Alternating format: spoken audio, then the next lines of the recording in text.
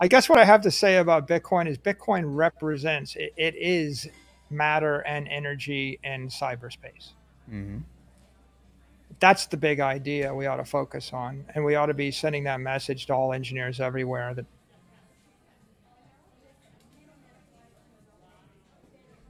that without Bitcoin, you don't have matter or energy in cyberspace, and everything that exists in the internet domain and the digital domain is merely a simulation or a model of something in Hmm. the real world.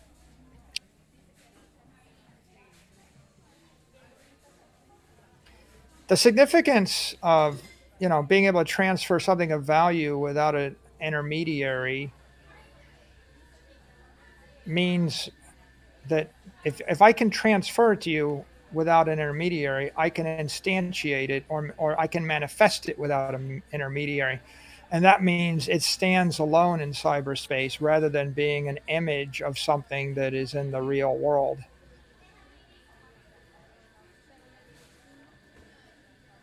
The image in the real world makes it a security, uh, whereas when you actually manifest the actual unit, the Satoshi, in the digital realm, it is matter.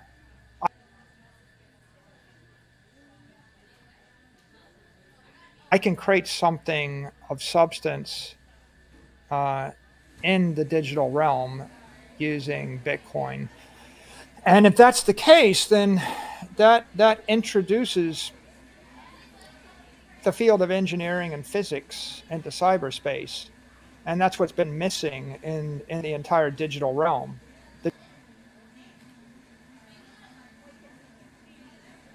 digital realm for the past 30 years lacked matter and energy, and you just had simulations. And that meant that computer science might have been relevant, but all the other sciences were never relevant. Like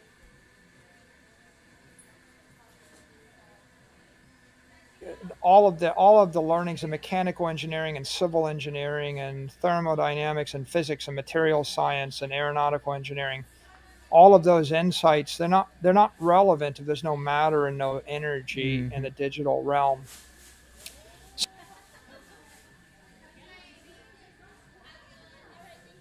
They said, why was Satoshi so fascinated by irreversible transactions?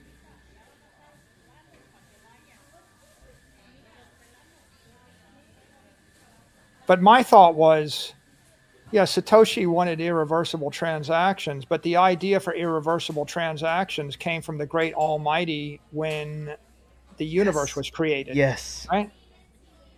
Because it, you know, in the beginning, let there be light, right? In the beginning, there was nothing, and then there was light. Well, light is energy.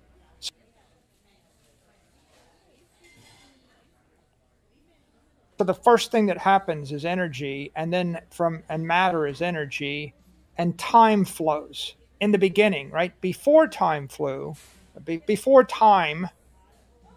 there was nothing. So what happens? Well, when you actually introduce the concept of irreversibility, you introduce entropy Hmm. and time.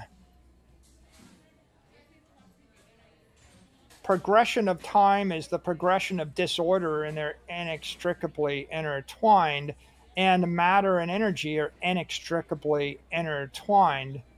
And Bitcoin is like that big bang. Hmm. And in the big bang, in the beginning, right, there was nothing. And then all of a sudden, the time chain starts to form, and there's irreversibility. And now there's the passage of time. And now there's electricity run through the SHA-256 protocol to become digitized energy, a digital asset.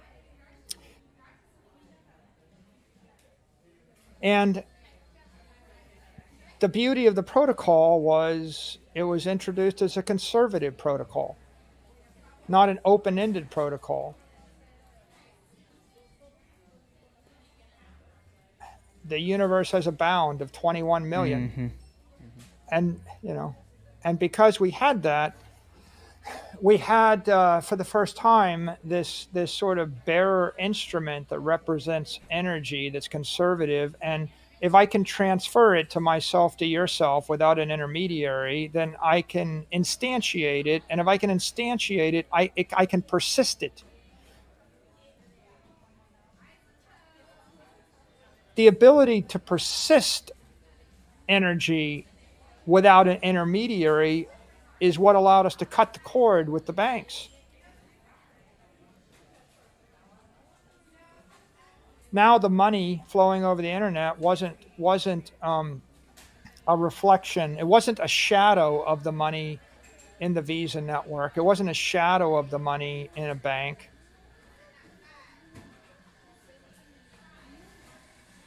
Everything was shadows of the real thing until Satoshi.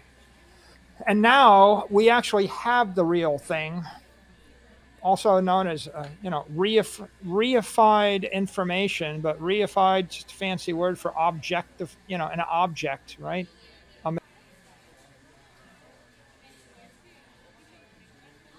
So you could say it's materialized information, or you could say it was dematerialized energy, which is the opposite way to say the same thing.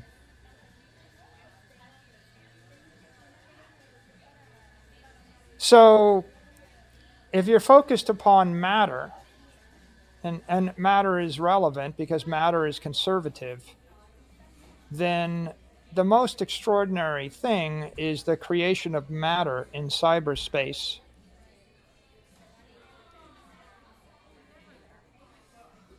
Now I can construct $1 billion structure in cyberspace apart from any institution or individual, right?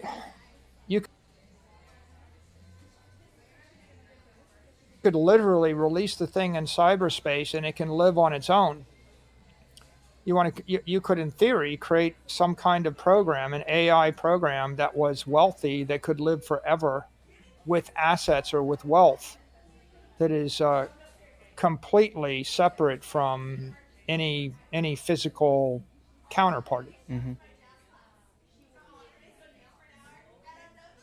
So things that are beautiful are things in nature that are beyond the reach of politics. Mm-hmm. So a politician can't stop the force of gravity.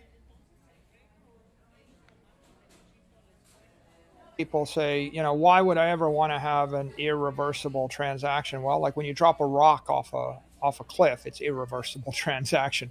Mm-hmm. Why would you want to have it? Well, because every machine works based upon those principles, right? If I want to build a dam, I need to know that the water always flows downhill and that no politician is going to cause the water to flow uphill randomly, per code, because it breaks the dam. You can't build a mechanism without energy and matter and natural law and no political intervention. And that means if there is no matter in cyberspace, then nothing you do in cyberspace matters. Yeah. And that's why you get 180 million fake accounts on Twitter every year, because nothing matters. And that's why you get all the garbage and the spam and the phishing attacks and the toxicity, because nothing matters. There's nothing unhealthy in nature, because nature recycles every unhealthy thing very quickly. Mm-hmm. You can't create a mechanism without matter and energy.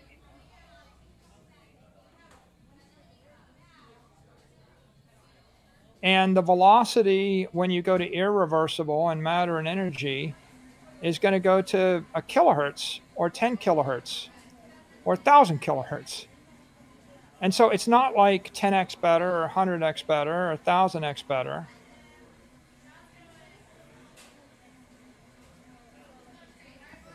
Everything we built in cyberspace, right? They're shadows of reality. And as much as we tell ourselves we built something functional, it's what is it? It's like it's a grotesque monstrosity of something functional. Mm-hmm. Fake because there's no consequences, there's no matter, there's no energy. So we create things that have the appearance of functionality, but they're not truly beautiful and they're not functional.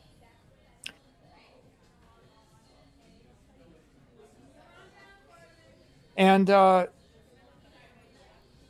if we actually take this to the next extreme, consider all the buildings in the world constructed with steel.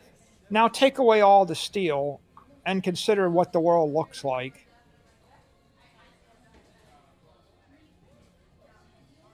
Now consider all the structures in cyberspace built without Bitcoin. Mm-hmm. Nothing beautiful. Everything twisted and perverted in some way, shape, or form.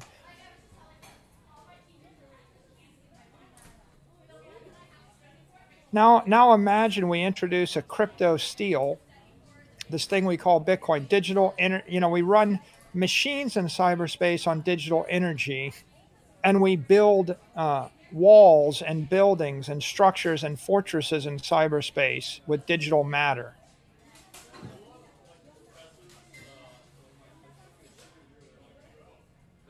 And now, for the first time, there are consequences, and things do matter.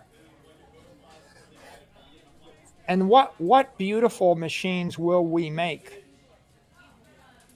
And what kind of toxic garbage will we purge Mm-hmm. from the system?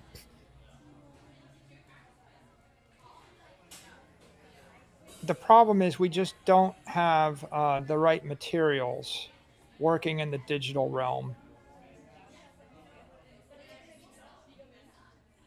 Way too much focus on proof of stake networks and like 19,800 coins, and I look at all of it, and I'm hard pressed to see, but just endless recursive financial engineering.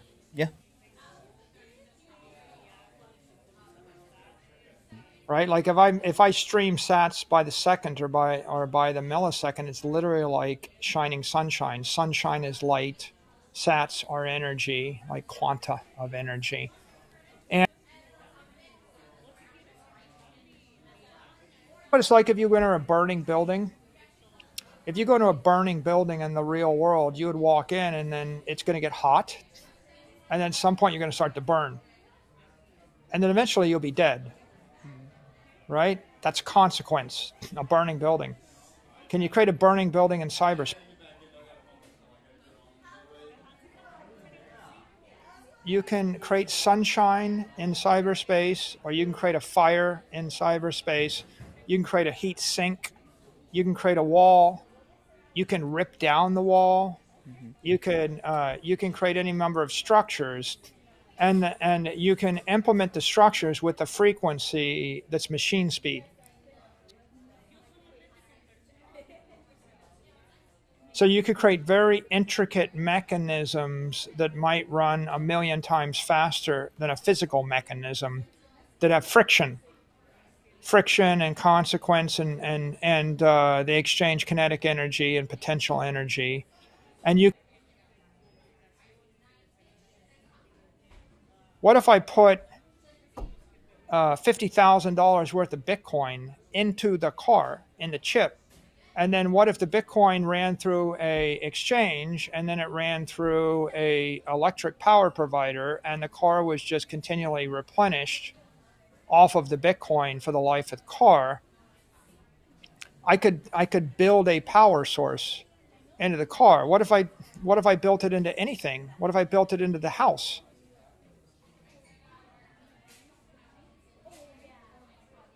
Well, what if I create a perpetual annuity, but I do it with Bitcoin, and then I attach it to a piece of hardware? You could attach it to a hardware wallet, right? I mean, like,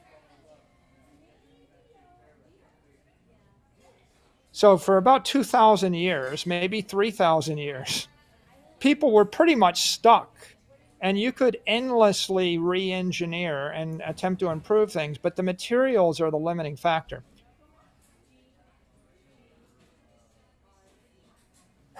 When steel comes along, now you can reimagine 10-story, 20-story, 40-story buildings, combine steel with, the concept of an elevator or the like with a little bit of electricity. And now the entire world of civil engineering explodes with a Mm-hmm. renaissance of creativity. And so materials hold back a given field. Steel was an important material. Oil, if you calculate the energy density of oil and compare it to coal or compare it to wind, right? Sorry, you put aluminum together with diesel and you get the airplane. And you take away those two things, right? No internal combustion engine, no oil, and no aluminum, no steel. The civilization disappears.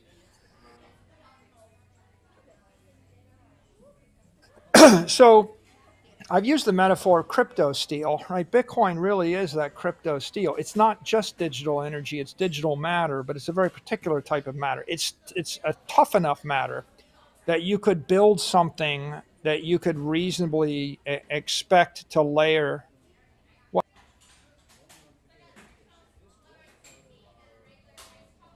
What do I want? I want the building to last 100 years, but I also want it to be 100 stories high. Mm-hmm. And 100 stories high is working against gravity, right? And if you think about the energy and gravity on the 100th story versus the first level of the building, you needed some kind of material that had enormous energy density, metallic energy, and steel is the highest density metallic form of energy, or the most powerful metallic energy. But if you ever walked into a steel refinery and you looked at how they created it, there would be no doubt in your mind a lot of energy goes into it. Mm-hmm. Extraordinary energy goes into it in order to create that material.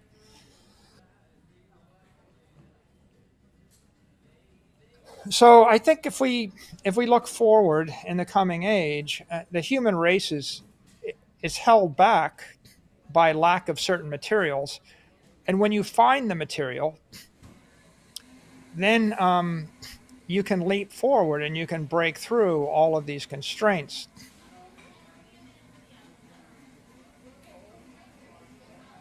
And we have not even scratched the surface. There must be 10,000 different areas that you can reimagine with Bitcoin as the material. We are.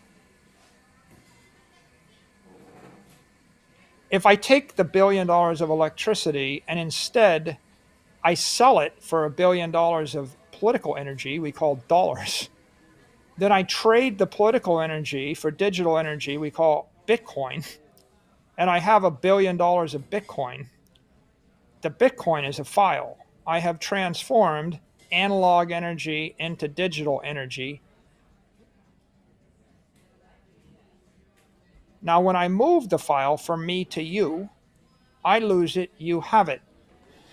And the difference between that file and a digital music file is the music is not conservative and the Bitcoin is conservative. And so when I sent you the music file, I kept a copy. But when I send you the Bitcoin, there's no double spend. I lost the copy. So, and you transform them into different types of energy. Eventually, you'll probably flip through a political energy we call fiat currency, and then you'll convert that. These are heat exchanges or energy exchanges, right? Mm-hmm. You're just transforming one type of energy to another. What is vibration? Vibration literally is the transformation of energy from one form to another form.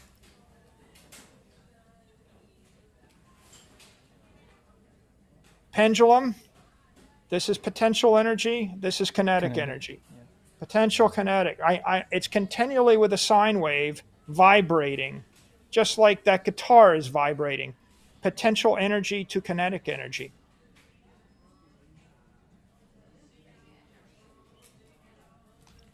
When you're vibrating energy between the dollar and the Bitcoin and back to the dollar and into electricity and back to the Bitcoin, you're just vibrating it, and you've got a little bit of energy loss, but not that much.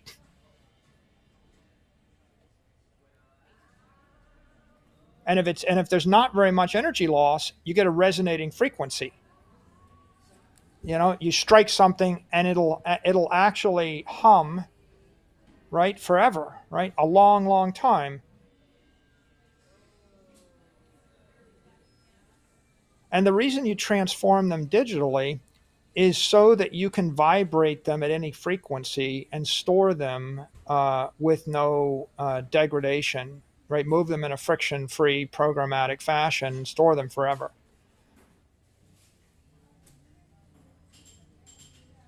And I, I can't store my oil or my electricity forever, and I can't program it, decompose it, recompose it, and oscillate or vibrate it. And that's why I want it digital. But as soon as you break that idea and you realize that once you've digitally transformed it, then the sky's the limit, because at that point you can write programs and machines that do 10 million things an hour with it.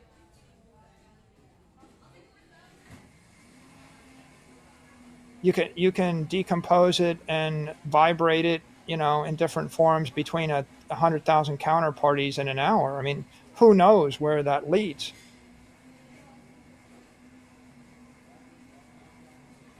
And when we convert physical energy and physical matter to digital energy and digital matter, in cyberspace, it's weightless. Digital energy is about putting energy into orbit. It's about putting something real into cyberspace. And the profound idea is, if you can create digital energy, you can create digital matter. If you can create digital matter, you can create something that matters. Mm-hmm.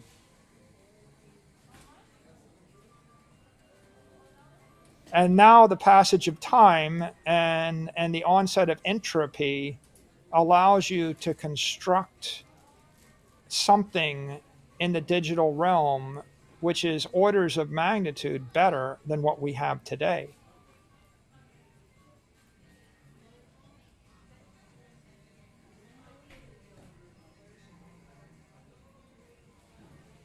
And so the most fundamental thing to understand about Bitcoin is, if we're going to improve the economy, if we're going to create an ethical monetary asset and a trustworthy, technically sound, economically sound, ethically sound monetary network, you're going to have to do it in a fashion that doesn't require, nor does it allow, the intervention of a company, an individual, a group of programmers, a country, a politician.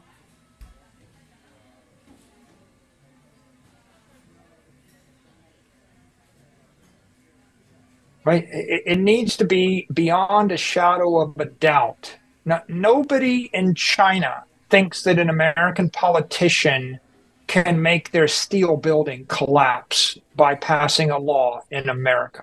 That's why they use steel. And that's why we universally use steel to build beautiful things.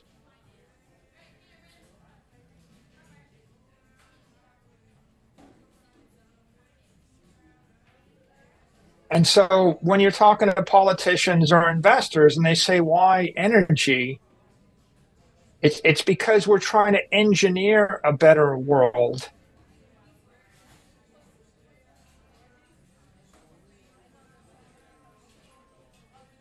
And you can't engineer a better physical world without physical energy and physical matter.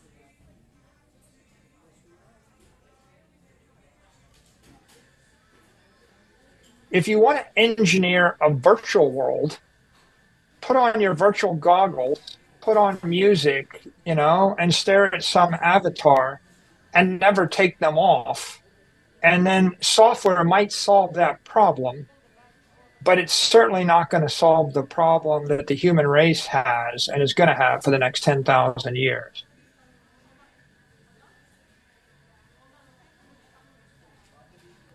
And we need to do the one thing that human beings have always done in order to elevate their condition. And that one thing is to channel energy.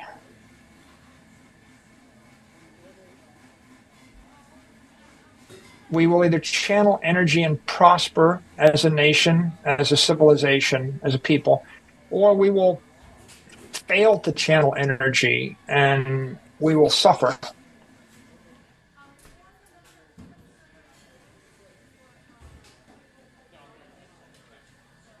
Ultimately, it's the channeling of energy that determines the winners from the losers.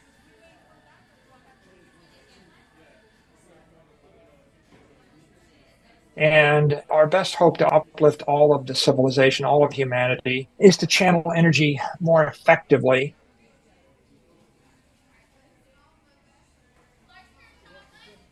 And money is the last great engineering feat for us to move to the next stage.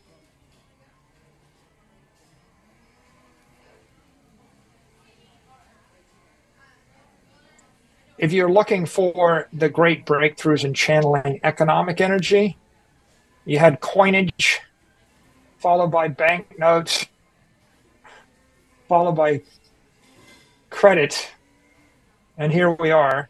None of those previous systems for channeling economic energy, would be deemed by an engineer to be anywhere near acceptable.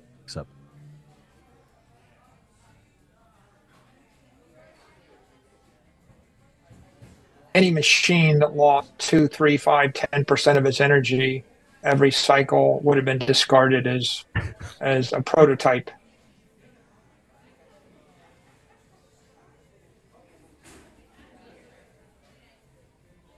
This is digital energy technology. Digital energy, digital money, digital commodities, they're critical to embrace, and especially digital scarcity, to the future of the human race.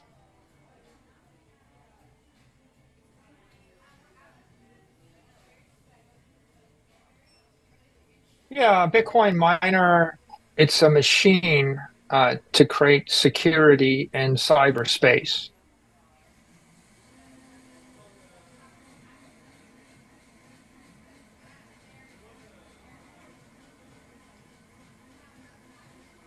You're putting electricity in and you're creating a vault of encrypted energy, and that's what you're using to build as your foundation to build civilization in cyberspace.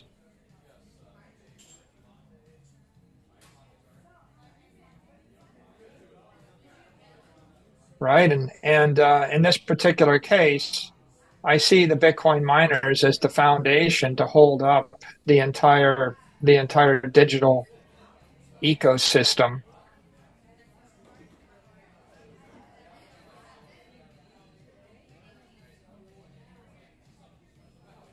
Steel is a material energy.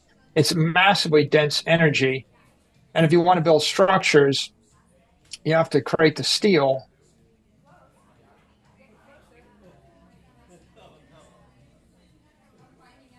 I think about a steel refinery, and I think about how much energy goes into the refining of steel, and the heat and the energy, and then you think about what comes out, and then if you want to build any structure in the world, right, that steel is the material to build that structure.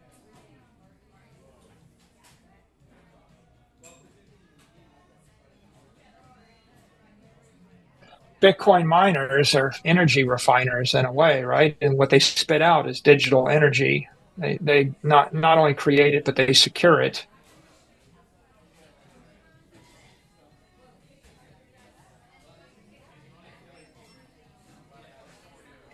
You can also think of them as, supporting the railroad in cyberspace, right?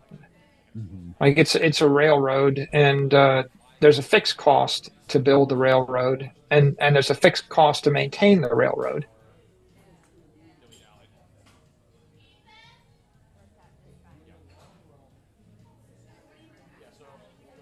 But once you've got the railroad and it's properly maintained, now the cost to move tons of cargo from one end of the line to the other end of the line has decreased not by a factor of 10 or a factor of 100. It's probably decreased by a factor of 10,000 to 100,000, Hmm.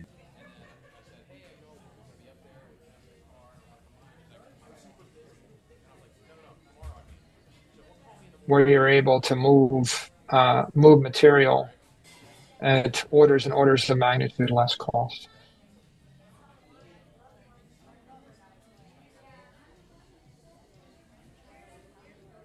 The problem we have right now is although the world wants to be digital, there is no digital money. There is only digital credit.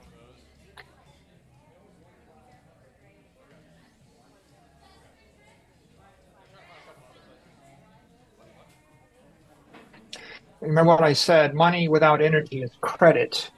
Mm. And so right now, what you have is credit circulating on the digital networks.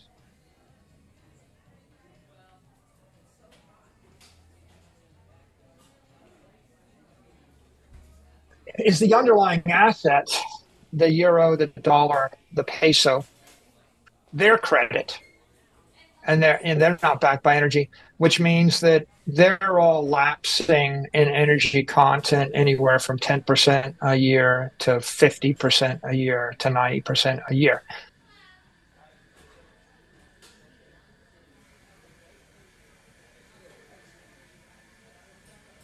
So over time, the entire system is collapsing because there's no energy backing it, and it's neither a commodity nor is it a scarcity.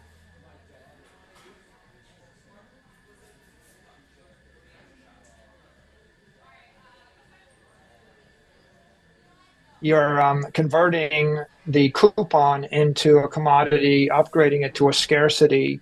So you're setting up an energy system that will hold money without energy lapse forever and will move it millions of times or billions of times more efficiently.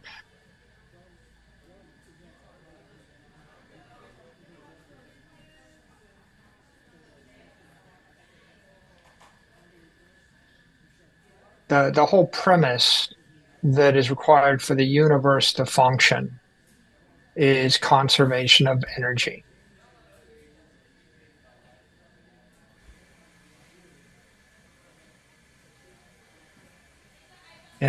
First you have to have the existence of energy, and then you have to have the conservation of energy.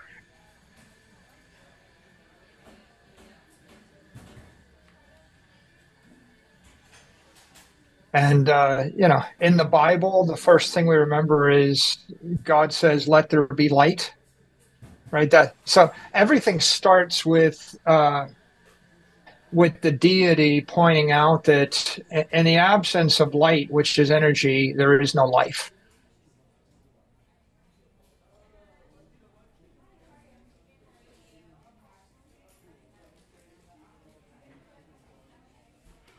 So energy is fundamental, but conservation of energy is what makes the universe rational. It's what makes it work.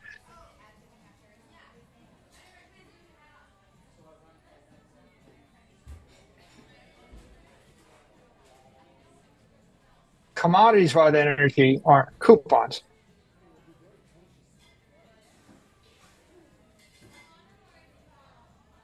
In cyberspace, an object without energy is an image.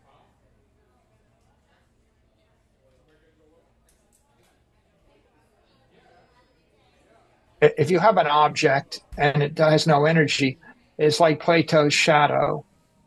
A person without energy is a ghost. When you make a comment and there's no energy to back it, it lacks credibility.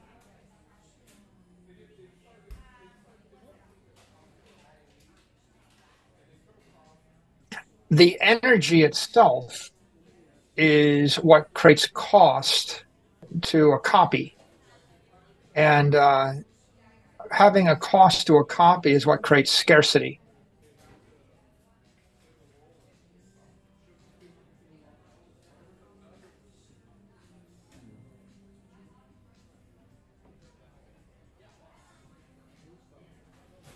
The ultimate coupon is there's 21 million units of money and you can't make any more. Um, if I want to guarantee that that it'll be scarce, then I inject energy into each coupon.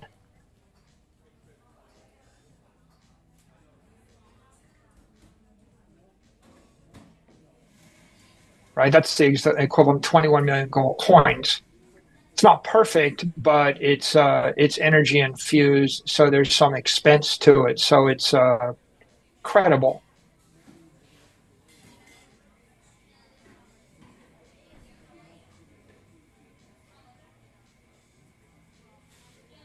But if I want to make it perfect, then I have to come up with a decentralized ledger or Bitcoin type system where it's not just 21 million gold coins, it's 21 million Bitcoin, and no one can mine any more Bitcoin no matter how much energy they expend.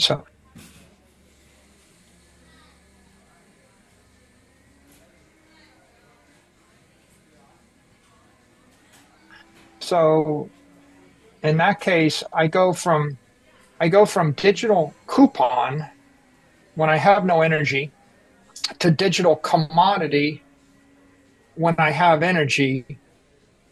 And if I want to become digital scarcity, I have to have a digital protocol or a scarcity protocol that the energy circulates within.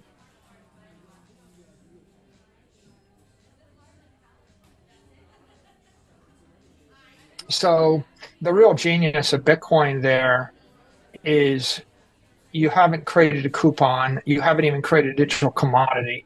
You've created a digital scarcity due to the protocol. And the digital scarcity created absolute scarcity that's fixed.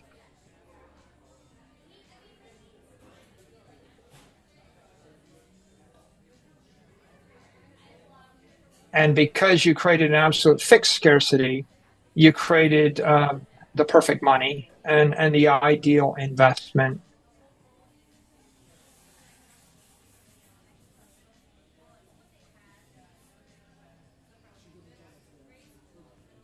Now, people can start to act rationally.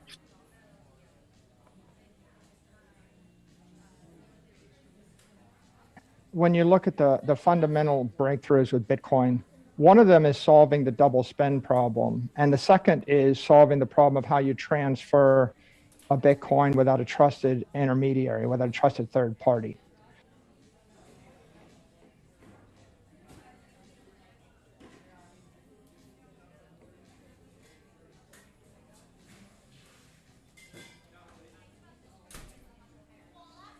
But if you think more deeply about this, solving the double spend problem is the same as solving the problem of conservation of energy in the universe.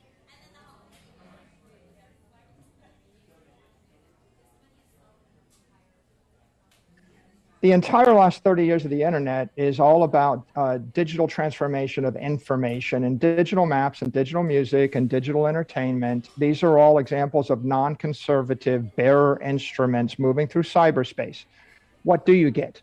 Well, you get an explosion of information, an explosion of entertainment, an explosion of education, all good things, but they are not energy because they are not conservative.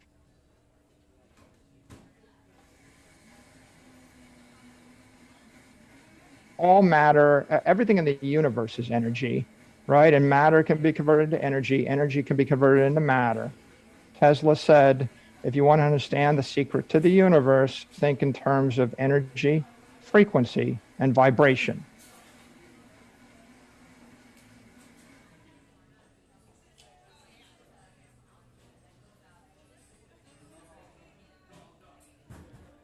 you have to start thinking about vibration and energy and frequency, right? That's the significance of Bitcoin.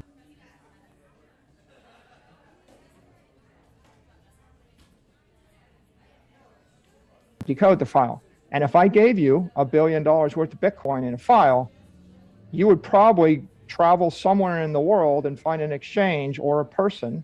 Even if there was no exchange, you would go find someone that owned a building and you would just swap them the Bitcoin for the building directly in a peer-to-peer transaction.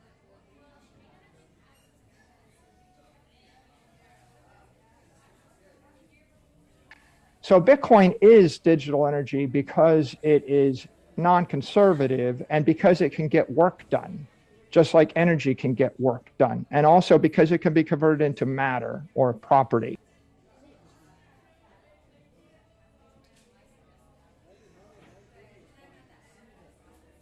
The adiabatic lapse, the energy lapse in the fluid as the energy moves through it. And when you understand money like that, then you understand the currencies are just fluids through which money or monetary energy can flow. Money is economic energy. What is capital? Right? Capital is the concept of pure economic energy.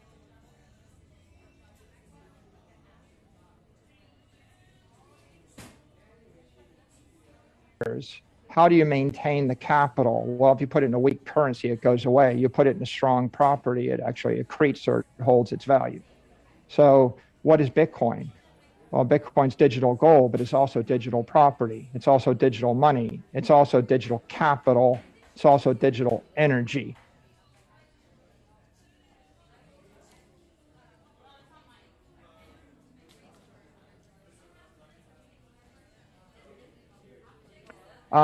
If Bitcoin is digital energy, then I can create radiation in cyberspace.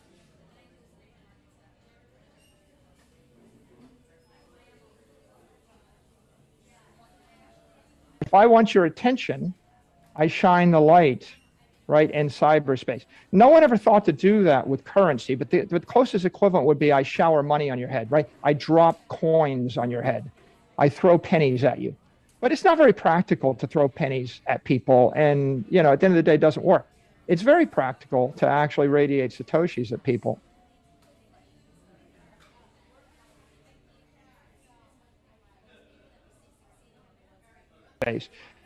But what we have now with Bitcoin, once you properly understand it, once you see that it is truly a block of energy, it's moving at low frequency on the base layer, but it moves extremely high frequency on a layer 2 or a layer 3.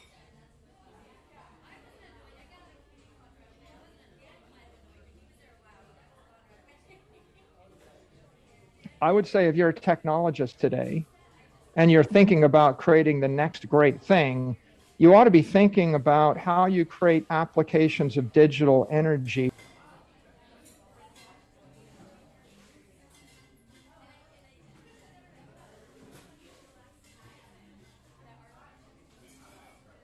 Right? This is not ideology, right? This is just technology. That's the old way. This is the new.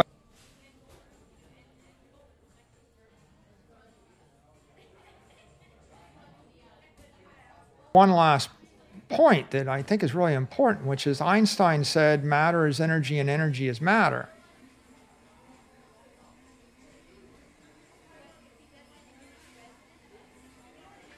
So is Bitcoin digital money? Yeah. Is it digital property? Yeah. Is it digital energy? Yeah.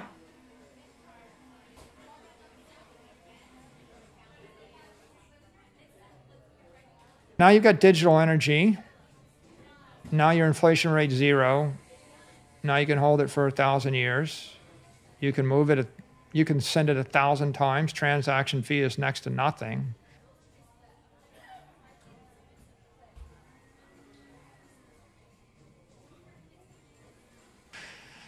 And you're like, well, but how's it digital energy? How do you get it back to be energy? And the answer is, okay, I send $1 billion block of it to Tokyo. I run it through an exchange.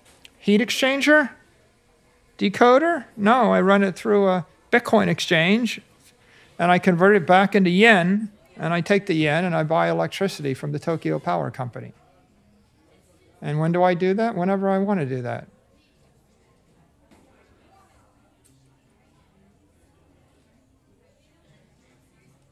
But as long as there's a civilization that can produce electrical energy, I can exchange the digital energy for fiat energy. What's fiat? Currency is political energy.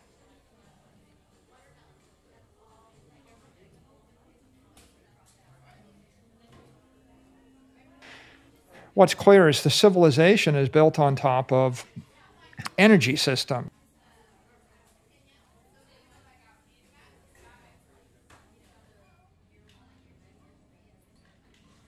Aluminum, steel, oil, these are all just forms of energy.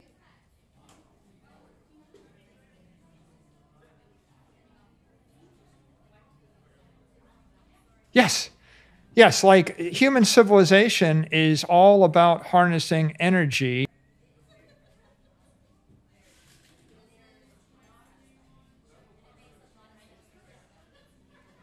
And now we have Bitcoin. And what is Bitcoin? Bitcoin is digital energy. And what makes it energy as opposed to property? Well, if I create $1 billion digital hotel and I can move it at the speed of light, it's digital property. It's indestructible. But the thing that makes it energy is the fact that I can rent the hotel out by the room minute.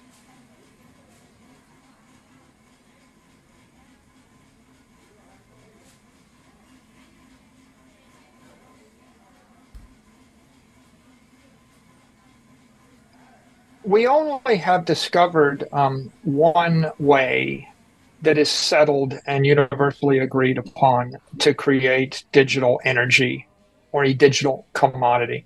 And the one way is proof of work.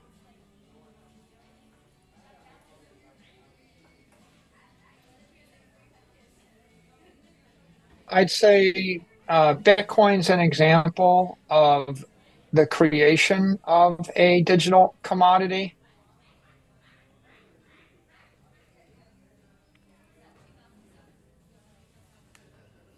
So the use of energy doesn't guarantee that something is a commodity.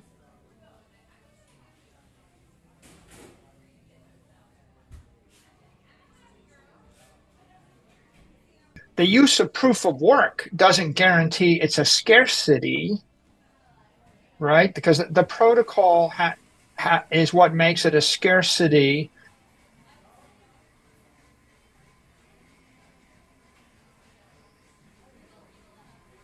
The way that it becomes without an issuer is you have to have a consensus mechanism that doesn't require the coordination of engineers.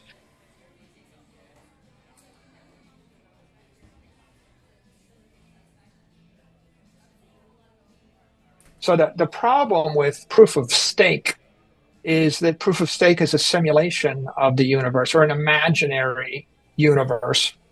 You're imagining energy and you're creating a virtual machine. They literally call it a virtual machine. A virtual machine with virtual energy in the form of virtual tokens for virtual security, all manifested in software code.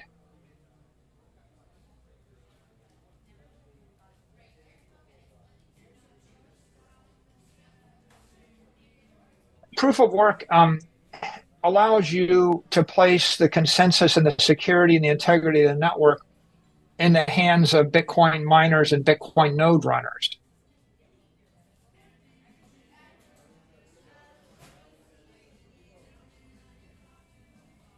So you're using electricity and you're using 256 ASICs in order to create the security and the integrity of the network, and that's generally thermodynamically bound.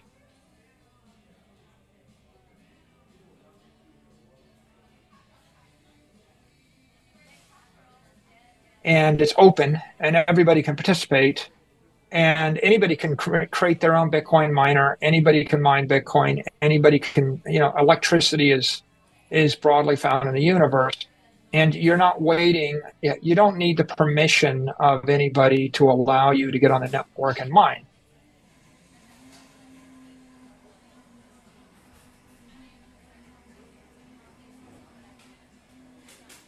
As soon as you decide that you want to get rid of the energy, then you've decided to create a virtual machine, virtual energy.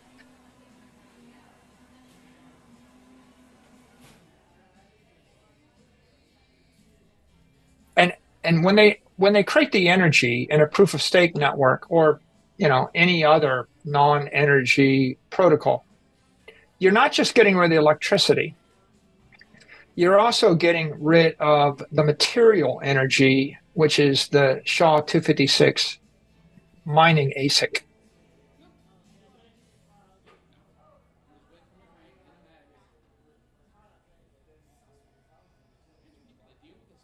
So the application-specific integrated circuit is matter. The electricity is energy. You're eliminating the matter and the energy. And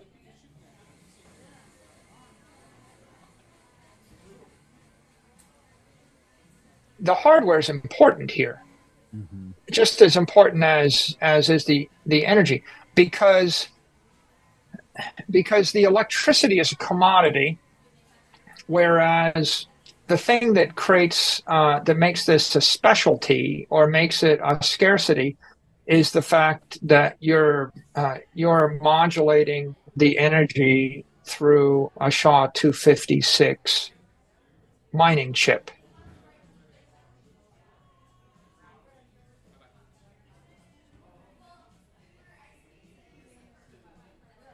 The genius of the Bitcoin protocol is that the hardware is proprietary.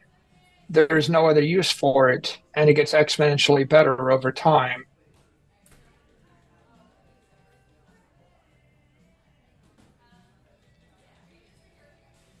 Such that the energy efficiency of the network is improving with Moore's law and with the halving protocol. So that makes this an increasingly efficient security protocol, and it protects the protocol from someone that has a huge amount of commodity computing power or a huge amount of electricity power.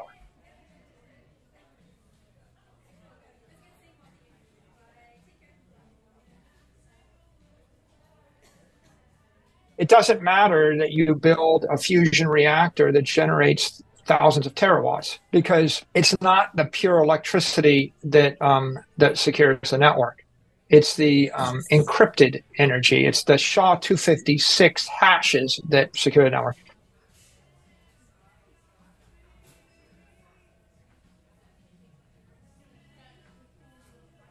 So if it was only the electricity, it would be vulnerable to an attack from someone that harnessed the power of the sun.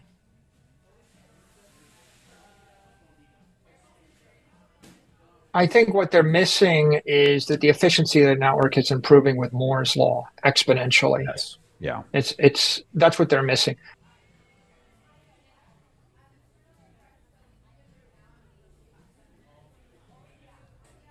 It's not secured by energy. It's secured by digital energy or an encrypted energy.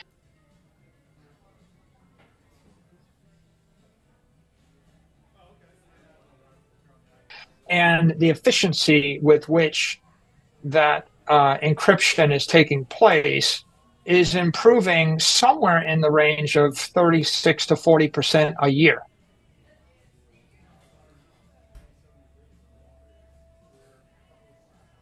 So, as of today, as far as we can see, we run the numbers, Bitcoin has taken up maybe 15 basis points of the world's energy. And it's not clear to me that it's going to grow that much more. At some point, it hits some maximum.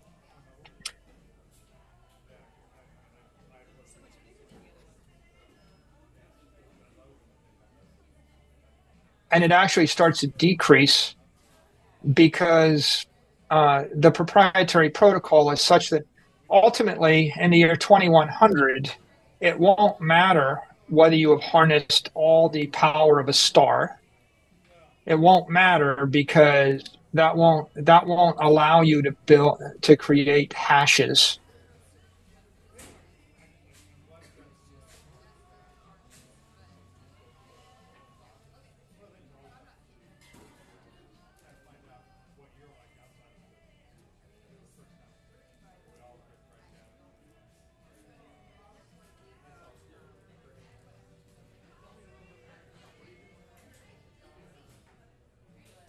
if Google and Microsoft and Amazon, they all decided tomorrow they're going to turn all of their data centers into Bitcoin mining data centers, their cost, to generate a Bitcoin would probably be like $1 million a coin, if not $10 million a coin, because they don't have ASICs, right? And the ASIC isn't 1,000 times, it's 1,000,000 times more efficient.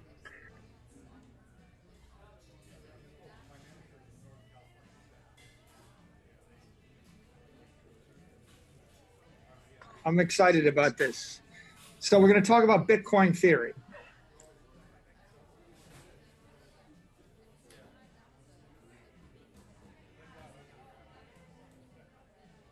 When I think of Bitcoin, I think this is the first digital monetary system in the history of the world.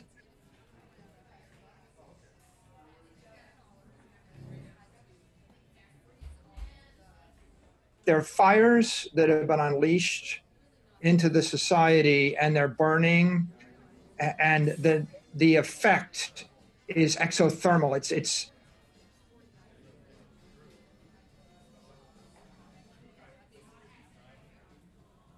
when all the monetary energy leaps from gold to Bitcoin, or when it leaps from fiat to Bitcoin, there's this phase transition, and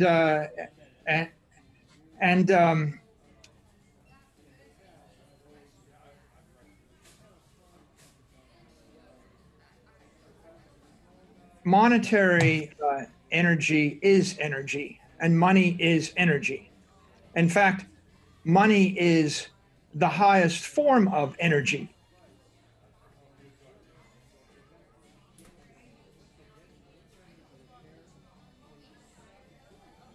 So if we ask the question, what is money? Money is the highest form of energy that human beings can channel.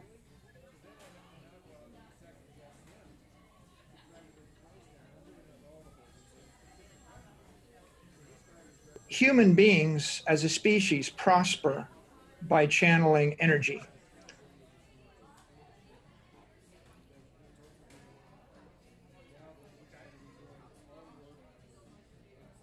So the theme is humans prosper by channeling energy.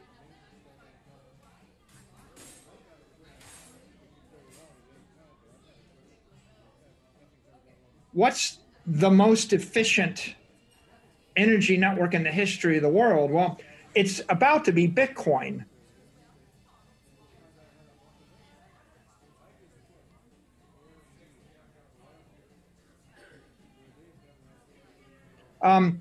Because the challenge of humanity is, how do I store energy and transmit energy across time and space?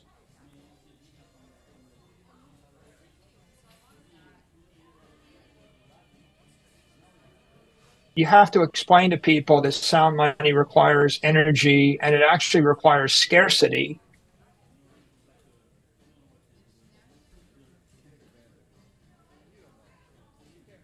But ultimately, the crypto attack is, yeah, but we can create our own token without any energy, and it's just as good, and it's just as secure.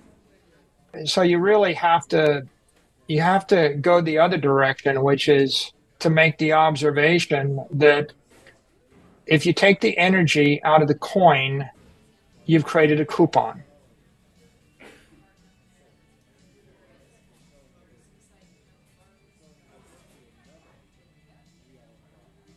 And if you take the energy out of the coin, it's not money, it's credit. And if you take the energy out of the coin, it's not a commodity, it's a security.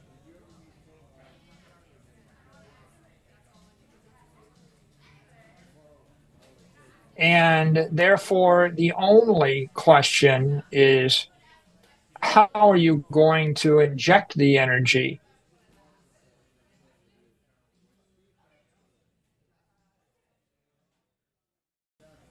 You can't avoid putting energy in to the product.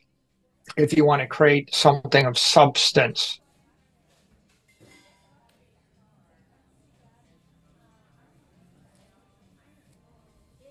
I think the real challenge is to explain to them why there's a moral hazard and an economic hazard and a technical hazard to take the energy out of the crypto network.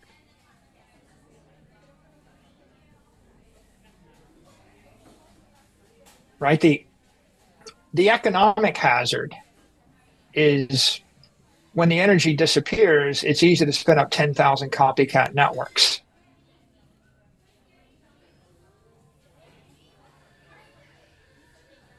Right. So the real problem is once you go to proof of stake, well, what's to keep you from making copies, endless copies of all these networks, because you're running on generic hardware using imaginary energy.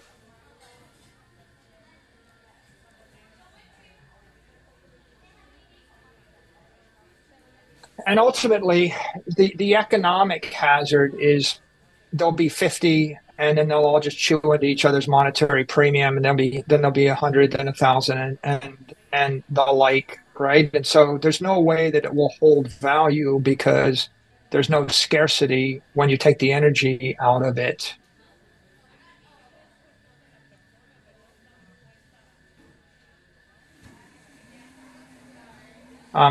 It becomes a marketing game. You know, Yeah. you can. It's really casino chips or coupons, and you'll be limited to the value that you can create in a coupon network or a security network, which is 2 orders of magnitude less than a monetary network.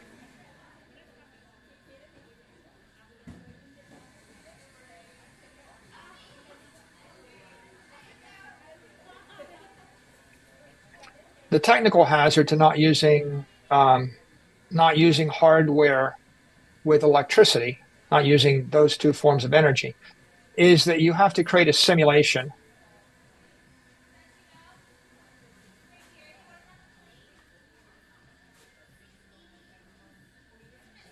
If you live in a universe where the laws of thermodynamics hold, right, there's a rate at which heat dissipates everywhere in the world, and you don't have to write a piece of software to tell Bitcoin miners how to dissipate heat, you know, and you don't have to write a piece of software to apply gravity and apply the speed of light, right? You kind of get that for free.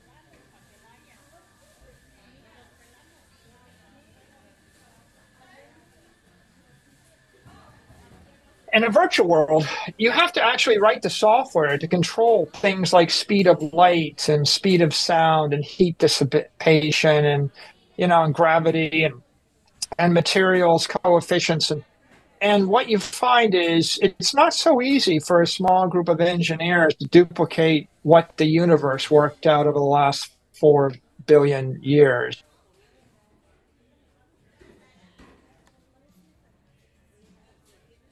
Bitcoin, because it's working in the physical world, it absorbs all of the physical constants in the universe, and everything works in parallel at the speed of light.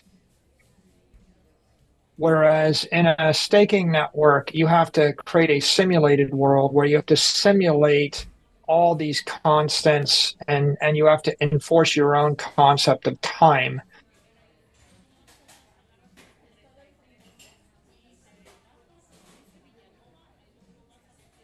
That's why energy a la Bitcoin is the superior approach and maybe the only approach that we know of for solving the problem of sound money.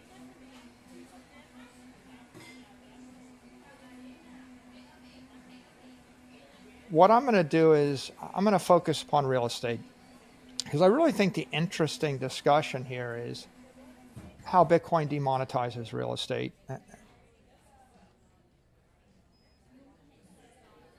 You know, I tweeted this morning that Bitcoin is property, and I think a lot of people are getting the idea that Bitcoin is really technology to manifest property rights to 8 billion people.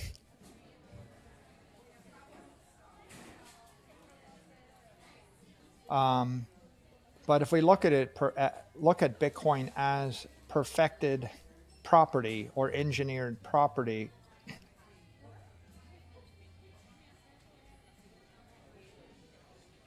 but probably the most constructive thing to do is to compare Bitcoin to other forms of property and other assets to deliver property rights.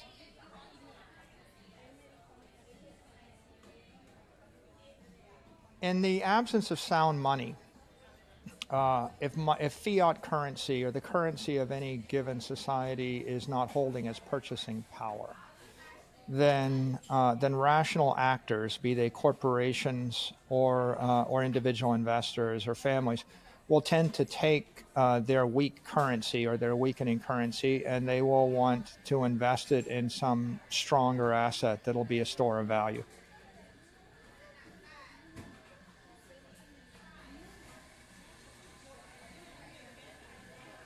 So when the yield on savings account is zero, then there's no one thinking they're saving money at 0% interest.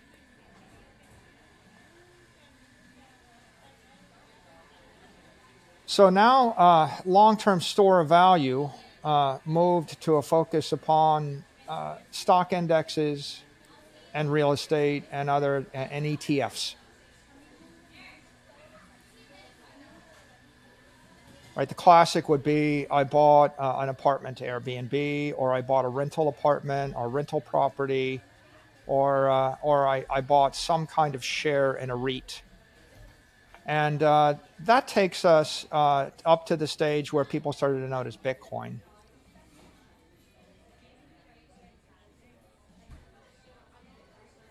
We had a spike in housing prices where we're monetizing, we're basically putting a premium on housing in excess of its utility value.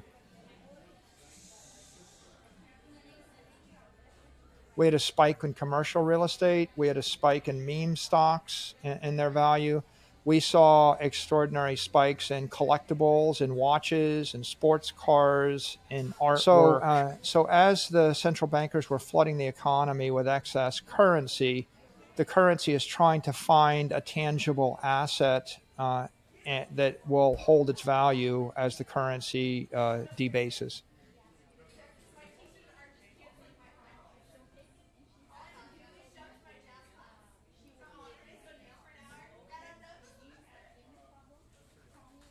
Bitcoin, right, is one of those assets which is now being monetized, and it is rising through this chaos to be the apex property asset, or the apex monetizing asset.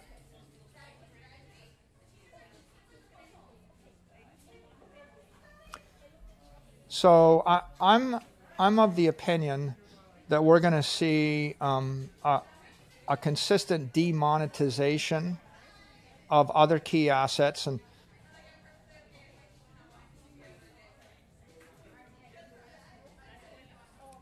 maybe the big four: currency, bonds, real estate, and equity. Right? Those are the four big asset classes that have been monetized by excessive money printing.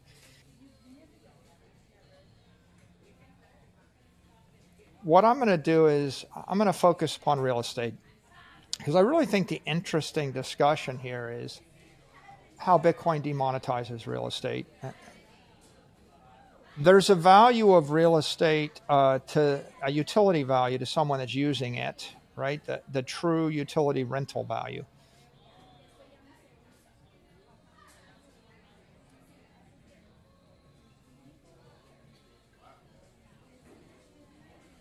And then to the extent that the price of the real estate is beyond that, that is the monetary premium.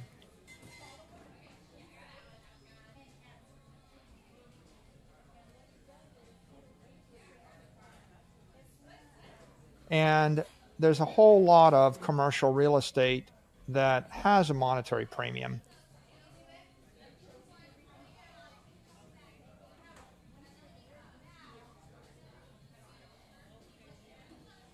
The way that you would know that it has a monetary premium is you think about all the people that have excess cash and they don't want to store it in cash. They don't have a safe bank account or a savings account to put it in, and their view is, I've got to buy an investment property.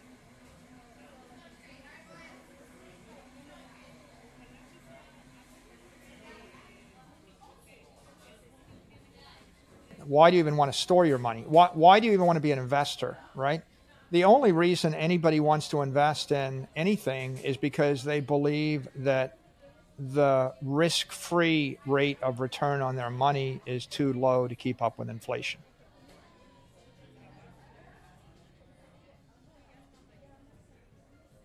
So in extreme hard money environment, the average person, right, the non-expert, isn't an investor.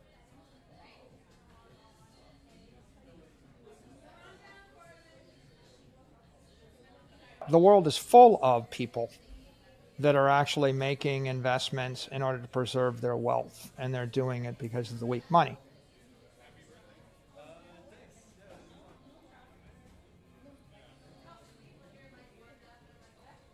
And so one of the places they make their investments is in real estate.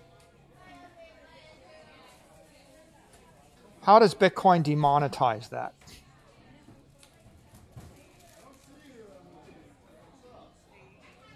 Well, I think that you just want to start from first principles, and you want to ask, what is property? And you can either get to pure property by taking away all the defects of real property.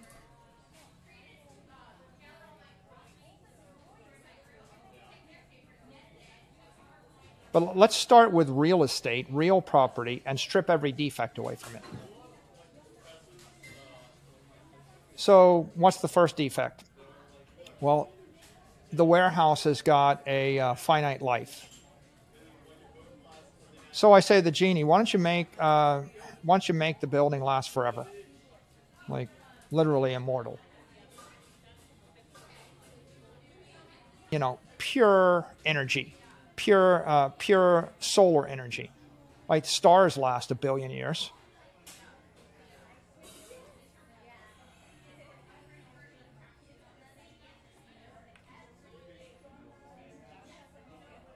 Now the second problem is buildings are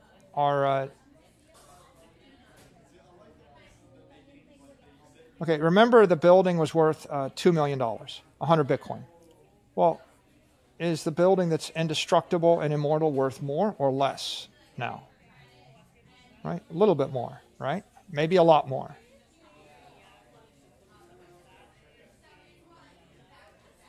But generally, a building that will last forever, that you can't destroy, is more valuable.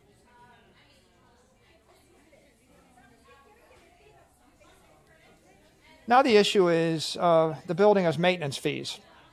There are all sorts of fees normally on an ordinary building, and you're paying insurance. That's a maintenance fee. Well, the insurance goes away if the building is indestructible, right? The maintenance fees go away, and if the maintenance cost of the building goes away, then it's worth even more. What else drives down the value of the building? Property taxes. So in cyberspace, there's no property tax. If I could move the building, into orbit around Jupiter, there'd be no property tax, right? Move the building.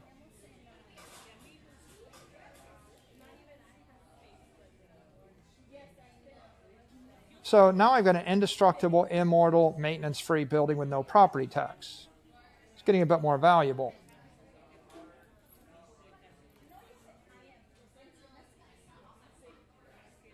Now, what impairs the value of the building? Well, a limitation on who you can rent it to.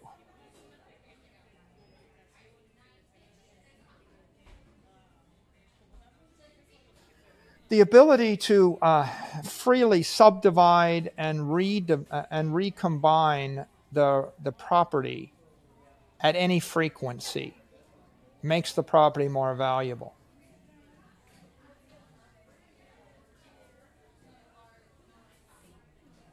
The other thing you want, right, with any property is you want to upgrade it over time.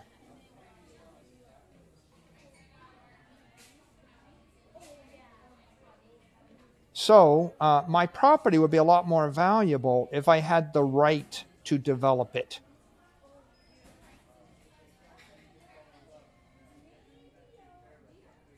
Now, who controls that right? Well, it's your neighborhood, your precinct, your city, your state controls your right. But if I had property in cyberspace, I would have no limitations on my ability to develop it.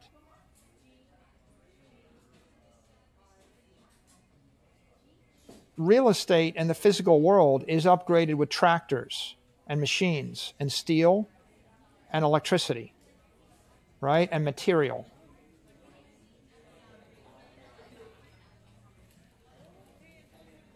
But what if I could upgrade the property using computer chips?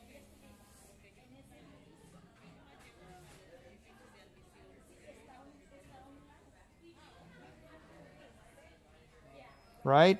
If I look at the efficiency of a computer chip, they've improved by a factor of 1,000,000 over the past 10 to 20 years. But if I look at the efficiency of construction cranes in New York City, they have not improved by a factor of 1,000,000 in the past 20 years.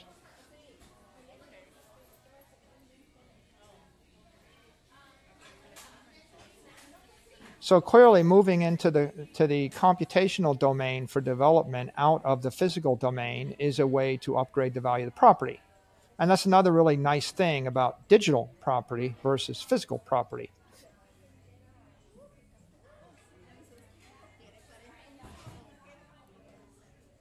One definition of privacy is my property is invisible to those who would do me harm and available to my friends and family.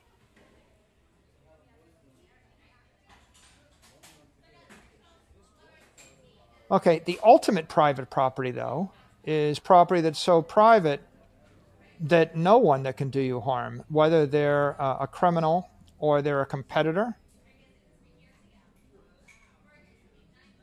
If you did have a 100-story indestructible shining building in the middle of a city, don't you think that people in the city would start staring at the building and resenting the person that owns that? I don't want to own a perfect piece of property in the middle of a city where there are malefactors that would do me harm. I want the property to be in the middle of the Milky Way nebula somewhere a billion years from now, where no one can see it, no one can get to it, and no one will resent the fact that I have it. That is what privacy is. What would you rather have? The skyscraper in the middle of the capital of a hostile nation state, or the equivalent skyscraper somewhere in the ether that's just as useful to you?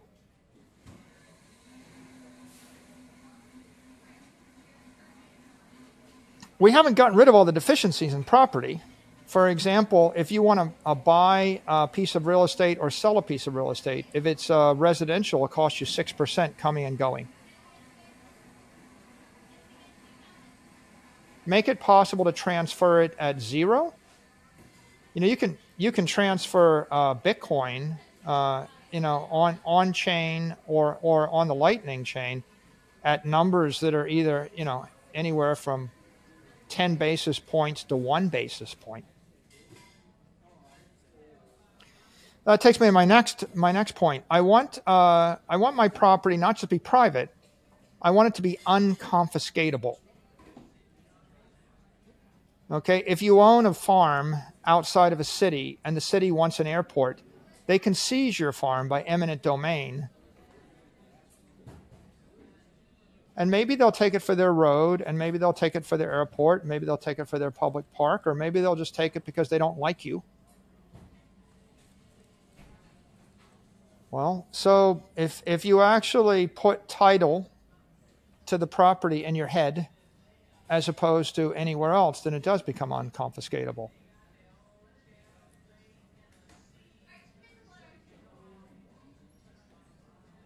I want the property not to be able to be impaired by developmental restrictions. Right? And anything physical by definition can be impaired, but anything in the cyberspace, you have a decent opportunity to keep it from being impaired simply by moving it.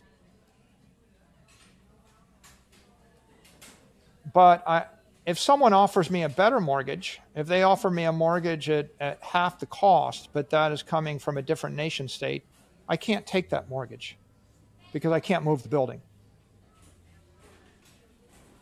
So when the property becomes flexible, it becomes possible to mortgage it to anywhere, to anyone on earth or in the heavens, right? Any bank could become the counterparty in the mortgage. What if I wanted to mortgage it at any frequency? What if I just wanted to borrow some money for the next 30 seconds? So the ability to mortgage to anyone at any frequency is an upgrade, right? It's a very flexible piece of property, and I can move it at any frequency, and I'm in essence driving down the cost of my capital in the same way that when I rent it at any frequency, I'm driving up the yield on my asset, and that makes it a better business. Can I just store an entire billion-dollar building, in the palm of my hand? What if I could store a 10,000 floor building and I could wear it around my finger? In this particular case, if I can get to infinite economic density, that would be very convenient.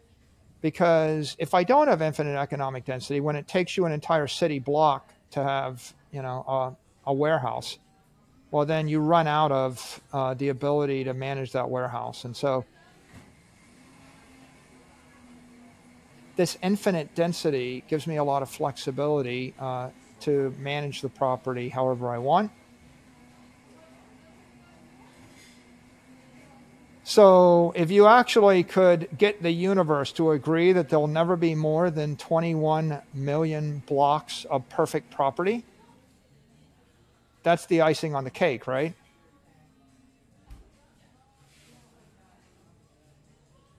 When I did everything else, I created digital property. But when I capped it at 21 million blocks, I made it digital scarcity, or the ultimate scarce property. When you put a restriction on the property development, it drives up the value of all the property within the city dramatically. So here we're talking about putting a hard cap limit on digital property in the universe for all time. It doesn't take a rocket scientist to figure out that now I've got $2 million to invest. Do I want to own a $2 million warehouse in any city in the world, or do I want to own 100 Bitcoin? Commercial real estate was a good idea for property preservation in the 20th century.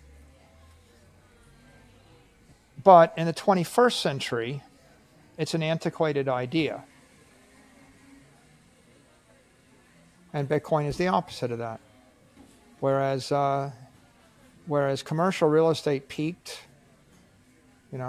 as for when it peaked at different points in different jurisdictions over the last 100 years.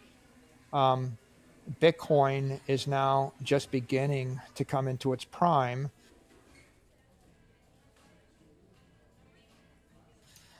And every time a new Lightning wallet is shipped, Bitcoin is upgraded. And every time a new layer 3 app is created, Bitcoin is upgraded. And every time a new miner comes online, Bitcoin is upgraded. And every time a new regulatory guideline is laid out, Bitcoin is upgraded.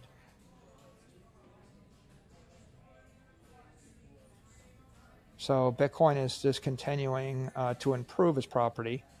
Real estate is continuing to decay its property. How does this get demonetized? Well, you can see that the only reason that a casual investor wouldn't start to shift their allocation of savings from commercial real estate to Bitcoin is they don't understand Bitcoin.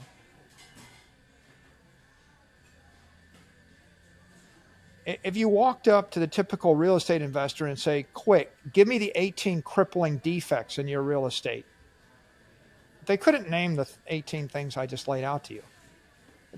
And you know what? I couldn't either before I knew Bitcoin.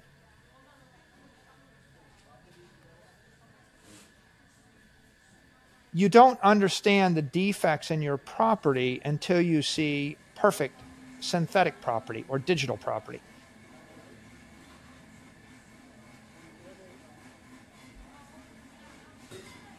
Just like you don't understand the defects in your currency until you see perfect currency.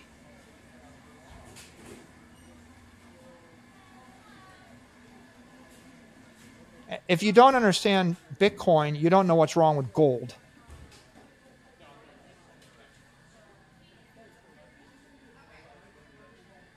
Right? And you don't understand what's wrong with fiat currency, really, until you understand what's right about Bitcoin.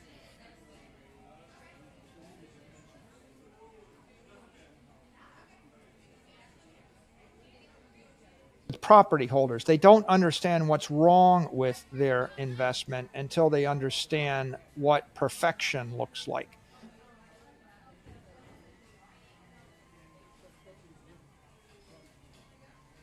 The 10 defects in real estate versus Bitcoin, and then you go, wow, the only thing not to like about Bitcoin is it's new and volatile.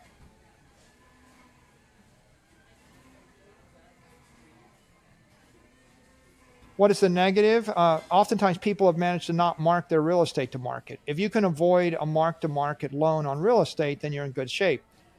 Any big property development family that went bankrupt, they normally went bankrupt because their real estate assets got marked down and their loans got called by the bank.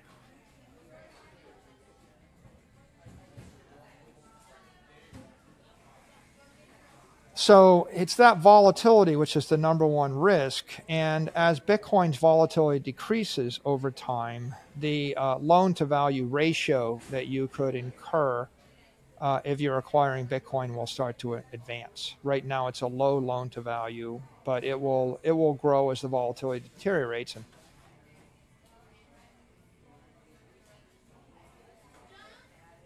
whether or not the asset is volatile doesn't change all the other strategies with regard to real estate investment.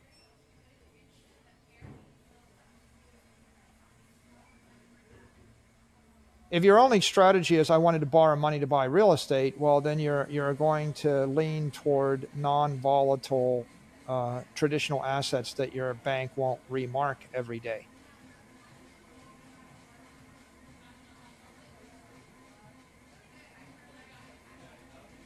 So I think that education will cause people to gradually demonetize their real estate and move it into Bitcoin.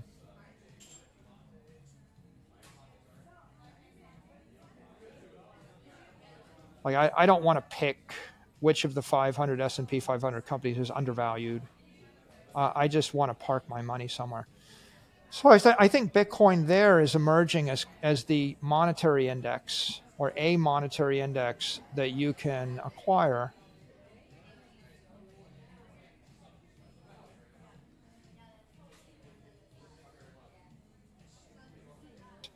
And so it will tend to demonetize those indexes. And as those indexes get demonetized, if $1 billion gets pulled out of the S&P index and put into Bitcoin, then that's $1 billion of demand for stocks of the underlying 500 companies in the S&P that goes away.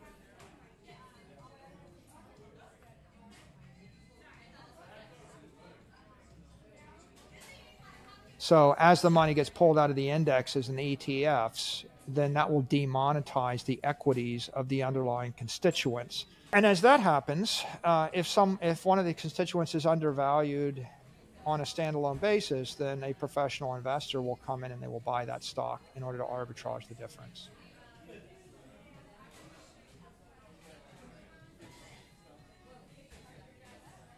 Well, I mean, it strikes me that if you look at gold, at least half of the value of gold is the monetary premium. And if people just limited their gold to their gold demand to what they want to wear, then you would see a gold price which is half to 1/3 of what it is right now, and the remaining monetary premium would flow into digital gold, which is Bitcoin in this case.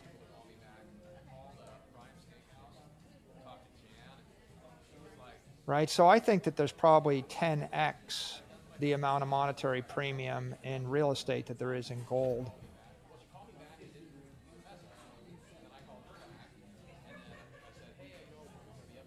And if you look at the monetary premium sitting between, real estate and equity, one would think that, you're starting to approach $100 trillion number there.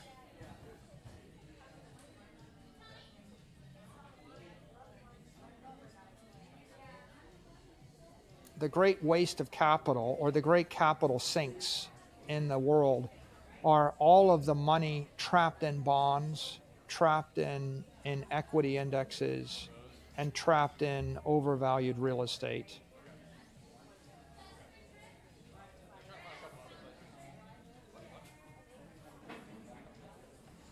To a lesser extent, currencies, but I really think the bonds, the real estate, and the equity, and probably the bonds and the bonds are the biggest, the real estate's the second biggest, the equity is the third biggest, but all of them are an order of magnitude more than the capital that's been trapped in the gold asset.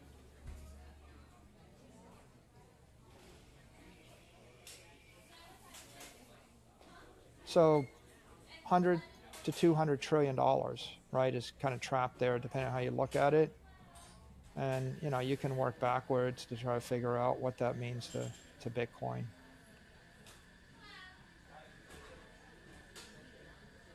The discussion we just had on digital property was, what are the 18 frictions that I want to remove from physical property to create digital property, and how much better would digital property be than physical property if it was immortal and could move at the speed of light and indestructible?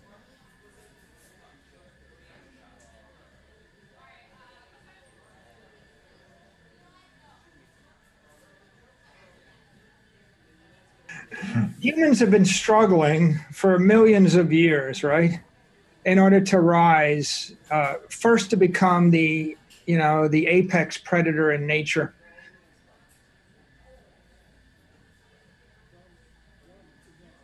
We have to figure out how we can get harder, smarter, faster, and stronger.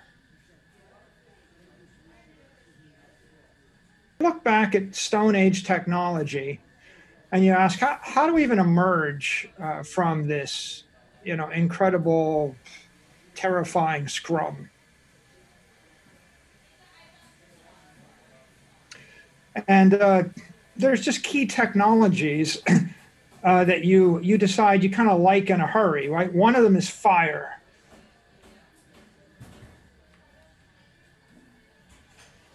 Fire is like the prime energy network of the human race. It all started for us with channeling energy. And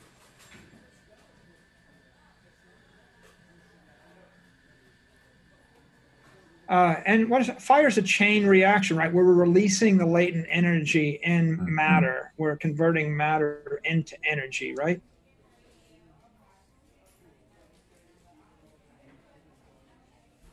You're that human being, and you want to rise above the tigers and the packs of wolves and the other creatures and the snakes and the jungle. How are you going to do that? You're going to have to tap into and channel energy.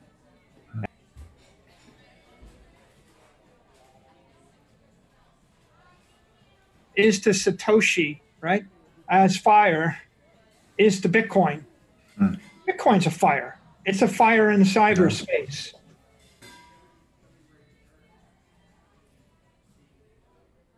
Fire came along first, and when you think about what it means, and most people don't necessarily think very hard about it, you always had it, right? If you're an individual, what can you do with fire? Well, you can start by starting a fire so you don't freeze to death.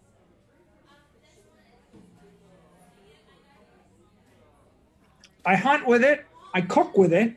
There's a lot of biologists that make, and the paleo theorists that make a very compelling argument that human anatomy actually evolved because we mastered fire. And when you're cooking something, you're pre-digesting it. And if you pre-digest something, not only do you increase the scope of the foods that you can consume, you also accelerate and you increase the efficiency with which you convert that food into calories. And if you can actually metabolize the food 10 times more efficiently, your digestive tract shortens, and the energy that your body expends in order to digest food can be redirected probably to your brain. Animals that don't cook food have small brains. Animals that a human being can cook food can have a very short digestive tract, can eat.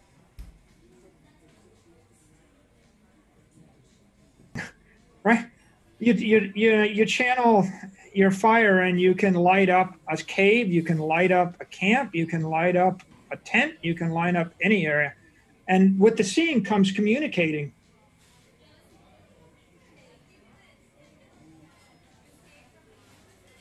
A certain presumptive arrogance or ignorance amongst modern men. We think that kind of everything worth doing was done in the past 2,000 years or 3,000 years.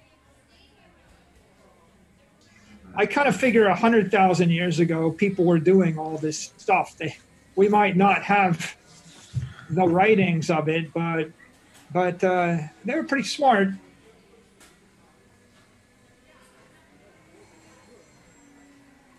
I can use it for hardening, right? I can cook things, right? I could harden the tip of a spear, right? I can use it to work metals, and eventually we used it to work metals, and that ushered us into, from the Stone Age to the Bronze Age to the Iron Age. If I dropped you into 100,000 BC, I don't think you would on solo chase after a bunch of stuff with four legs. I think you would start by finding a canyon and start a fire on one end and dig a trench on the other end and let something, a mastodon, trip on it and break its neck.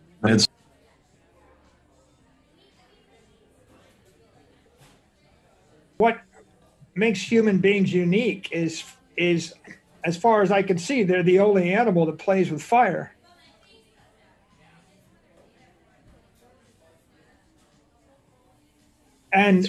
And from the point we started to play with fire, we started to evolve at a very rapid rate. And when you've got fire, you started the fire, it's all good, but now I want you to go back 100,000 years and be running around in 42-degree temperature while it's raining on you. Human beings harnessed fire, and it made all the difference. And then along comes the next set of thoughts, right? If you can harness fire, maybe you can develop a brain.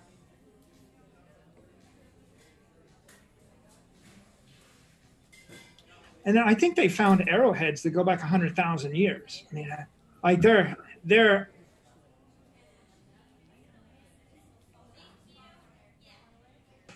if you study Roman history and you go back 1,000 years before Rome, they had slingers. I mean, the Balearic Islands, like Ibiza, they were very famous for slingers.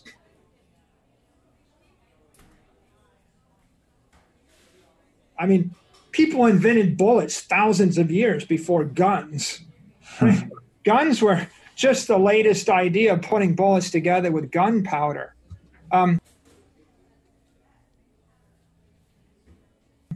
The lead bullets probably came along 10,000 BC.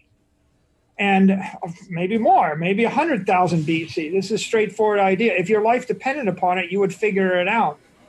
And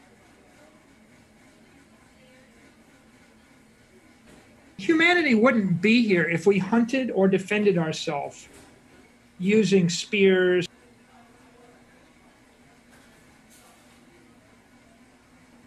But if you go back a million years, the adversaries were never in the same frame. If you made it this far and you were a human being, you mastered the art of death from above.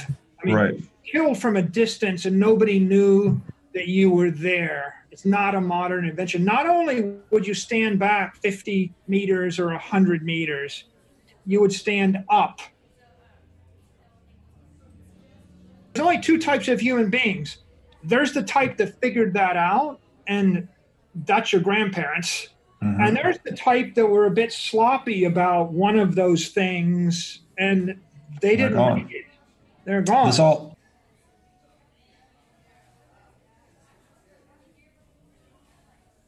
Technologies that are dominating today, they're dominating because they're able to deliver force faster, harder, stronger.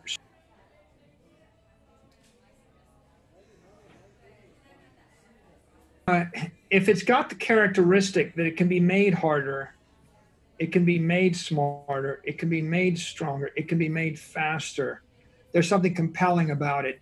That's why digital gold is thousands of times better than gold.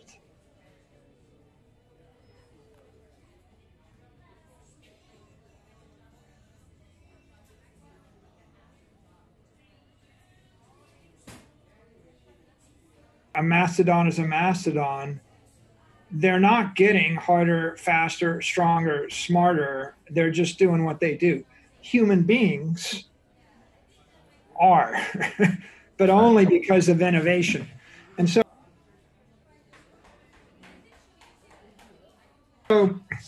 so missiles are just a tool, but they're illustrative. Fire is an energy network, an energy source. It's a battery, an energy source, and you can deliver it in a certain way. And then that takes us to hydraulics, which is power from water, and water is a network. And another source of energy is buoyancy, right? You ever try to pick up a 2,000-pound weight and carry it on your back up a hill or just across? Put a 2,000-pound weight on a carriage, put it on the back of a donkey, drag it on skids. Problem, right? In this particular case, can't be solved with fire. We can't easily burn it.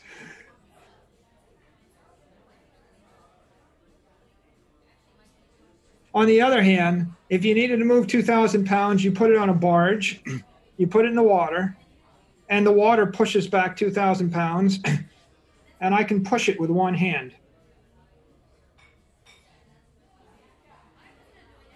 Oil is money.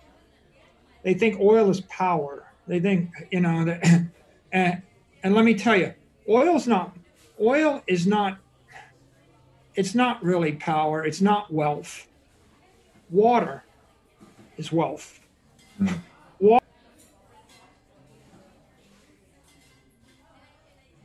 Water is the key to life. If I gave you $10 billion and as much land as you wanted in the desert, you can't create life.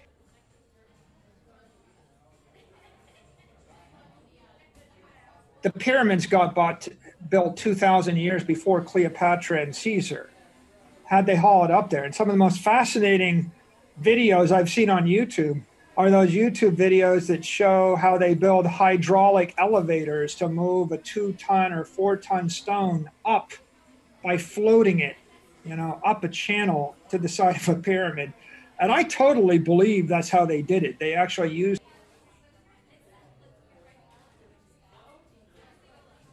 understanding water and the dynamics of water. There is no cradle of civilization in the Aegean or anywhere. And I'll give you another.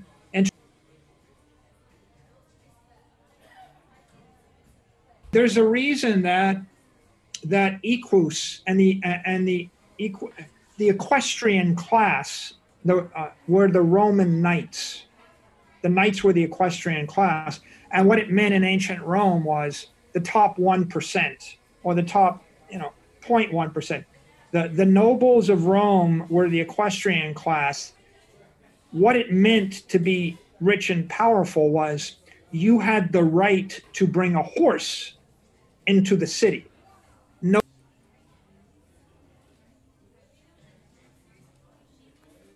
The problem is if they allowed anybody to bring a horse into the city, it would be so unsanitary as to render the city uninhabitable. So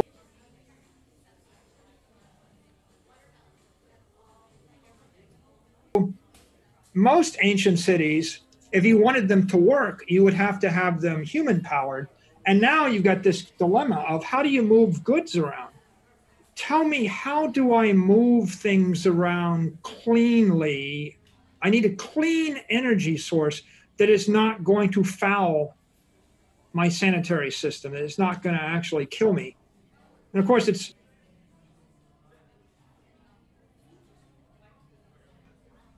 the Mediterranean is the perfect ocean. No.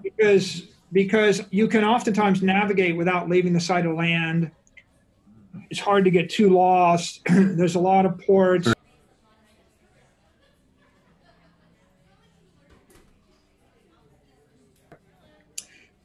Well, in 1000 AD, this was a Phoenician port. And then the Greek Empire came along and it was an Athenian port, 500 AD. And then the Carthaginians kicked them out and it was Carthaginian port.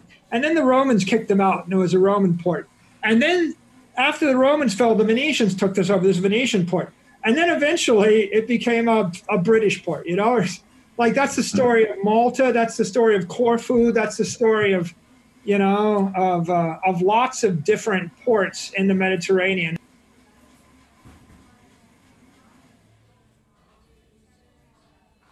And the reason why is if you want to dominate the Mediterranean, you need to have a port within 1 or 2 days sail that you can hide in whenever the mistrals blow. And if you control that network of ports, when the weather goes bad, you go into the port and your ship doesn't get sunk.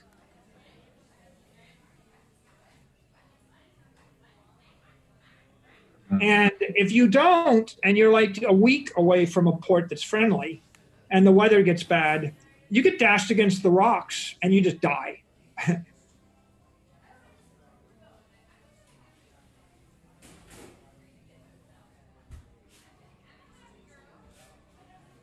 To get to the Iron Age. Yeah. And we come back to this issue of being harder, right, and being stronger. We harness that fire and we start to work metals and we move into bronze and then we move into iron. And I think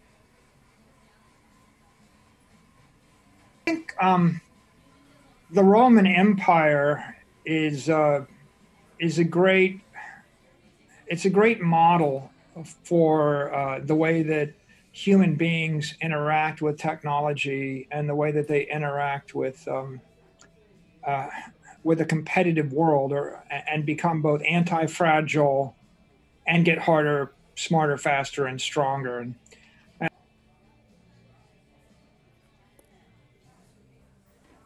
you go read Livy's History of Rome, and he writes about the Roman Republic had 700 good years, 700 years before it even went to empire.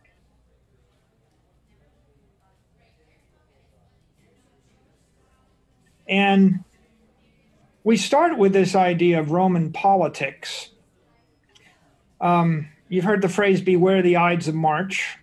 And it refers to Julius Caesar. And, people think of it as oh, well, that's when someone's going to kill Caesar. But it's really referring to the fact that for 700 years, the Romans got together on March 15th and had an election every year.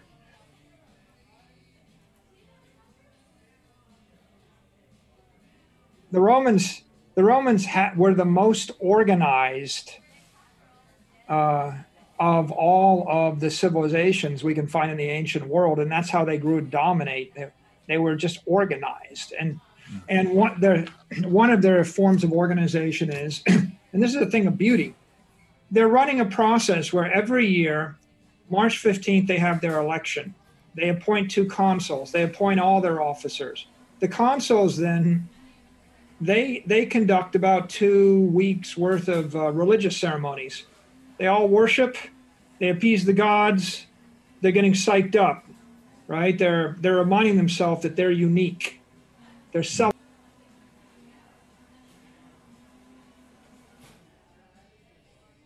They raise an army. They train the army. We go from March 15th all the way through to May 1st, 6 weeks. In those 6 weeks, they get organized, celebrate, get excited, wait for a good omen, and they're really getting ready. And then the campaigning season starts, May 1st. Everybody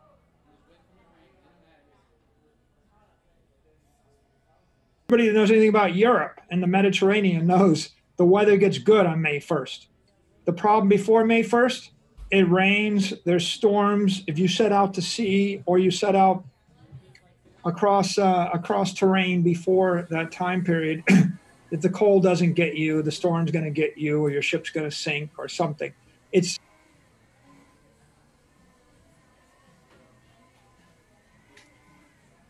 in the history of all these wars, more people die from natural causes than they die from bullets of the enemy or from the enemy.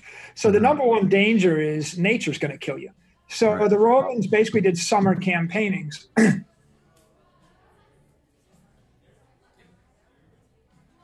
You can't navigate the Med in the winter. Like even in the modern day, it's no one would want to go yachting in the Med in the winter. It's just not comfortable. You get storms. Weather is very uncertain.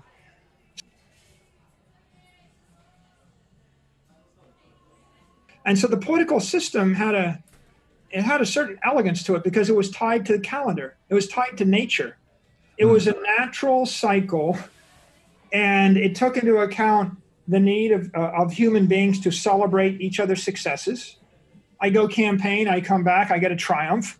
It took into account their need to have a common faith.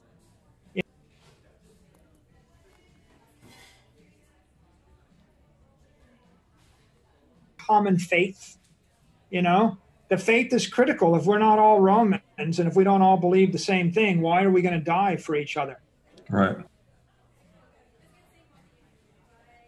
That's the Roman way. And then they also took into account human motivation, which is everybody's got an ego. Everybody needs their turn. Nobody can hog all the power. So even if you were the greatest general this year, you got to give it up to someone else next year. And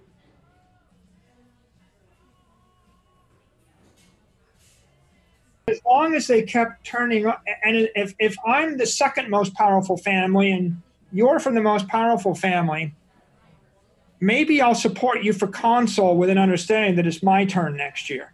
Right.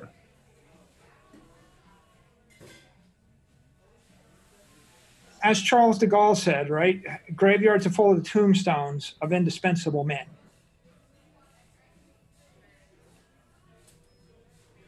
But the point is, when you know that everybody's watching you and that you can be replaced and will be replaced next year and your future is uncertain, it brings out a higher degree of professionalism. And that's the competition in the market, just like a whole new level. The Romans manufactured, ballista, and they manufactured catapults, and they manufactured every sword to be the same length, every shield to be the same size. Every soldier took the same step, the same length. Everything was the same. You could be an 8-foot tall Goliath and the Roman 5-foot, 10-inch tall normal dude, right, is going to beat the crap out of you because you're not going to get within 12 feet of him because you're going to take a spear in the gut from the 12 guys standing to his left and his right as you charge, right? It's not that the Romans invented everything. It's just the Romans stole every good idea from every civilization, from the Greeks, from the Carthaginians, from the whatever that they crushed. And because they lasted, we're able to read their histories. But, you know, it kind of blows your mind when you think that in 500, by the way, you think the Carthaginians invented that? Maybe they stole it from the Phoenicians.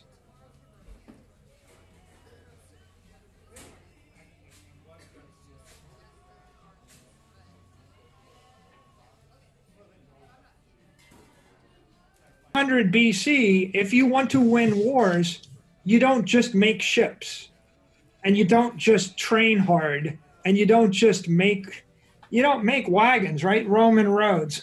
The Romans had standardized parts, a standardized gauge for a wagon wheel. Every Roman wagon rolling on the road is carving ruts in the road.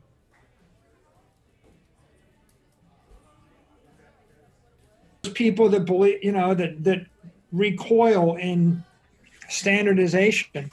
Well, that Roman wagon gauge eventually became the standard width of a railroad track in Europe, and then eventually the standard width of a railroad track everywhere.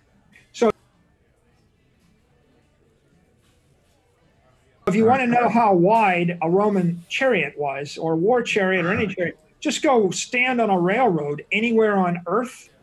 The Romans gave that to you. And the reason why they did it that way is because if you build wagons with different gauges, they fall in the rut, they snap the axle, and that's death. Yeah.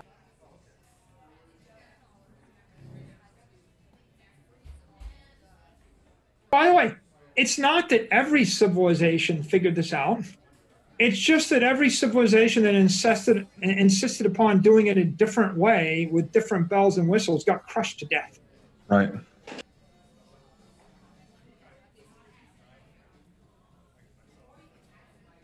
Those roads were the logistics network of the Roman Empire. And if you can move goods and services, if you can move armies faster inside your borders, then your enemies can move inside their borders, right? Then you're going to win, right?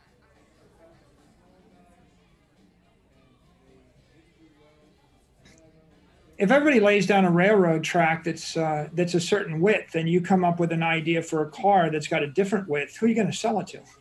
Right.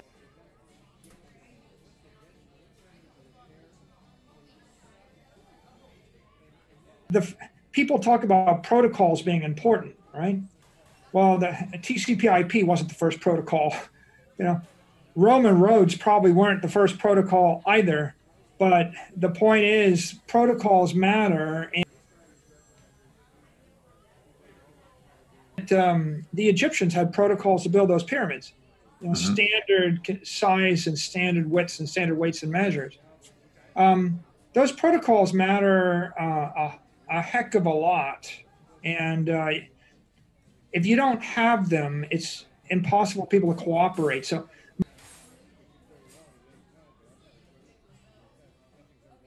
money, we've talked about money a lot as being essential for civilization to cooperate and allowing us to specialize. But all these other logistics protocols or military protocols are, in their own way, equally important. The Romans understood the importance of hydraulics, and they took it to a new level. They actually created aqueducts that would bring water from up to 70 miles away to a given city. But a lot of coastal towns on the Med that are not inhabitable. I mean, the natural economic density is really a function of the amount of water per year.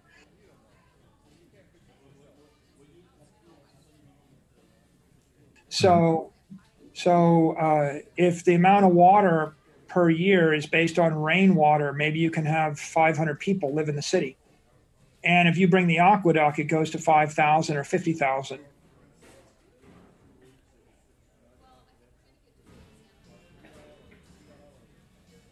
And so the economic density requires the hydraulic flow for sanitation and just to keep everybody alive.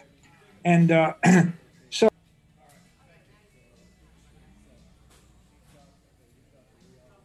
engineering the roads, engineering the aqueducts, it's the rails upon which the entire Iron Age civilization was built. And Romans, if anything, they're engineers, and they elevated engineering above all.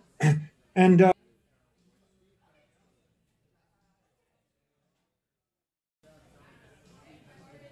pottery wheel.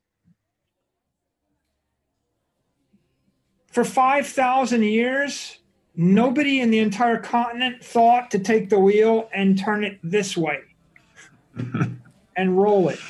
Right.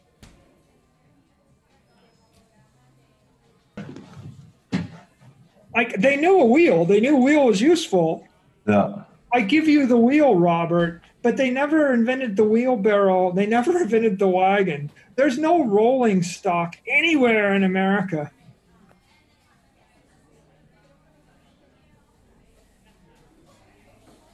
You know, and so you're like, think about the consequences of that insight. Like, how is it possible that not a single person in the entire continent ever thought they might want to turn the wheel this way up? Right. But it's such a profound idea. Right. And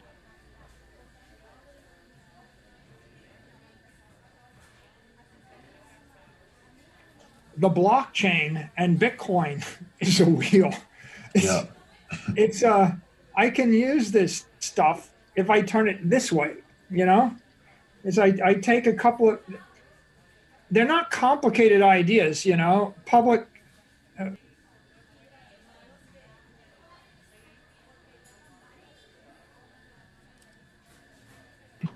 You know, when you look at the classic guns, germs, and steel type narratives, like the Europeans, they got hardened and tougher because they were always fighting with each other, and living with your animals made you tougher, and having people come through from Asia made you tougher. And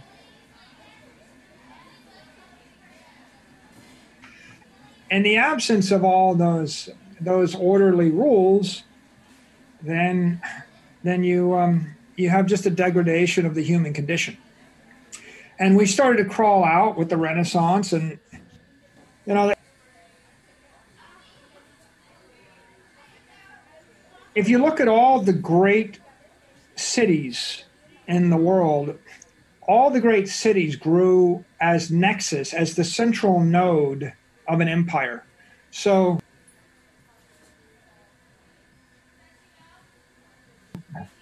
Rome was the nexus of an empire. Carthage was the nexus of an empire. When they lose their empire, they collapse.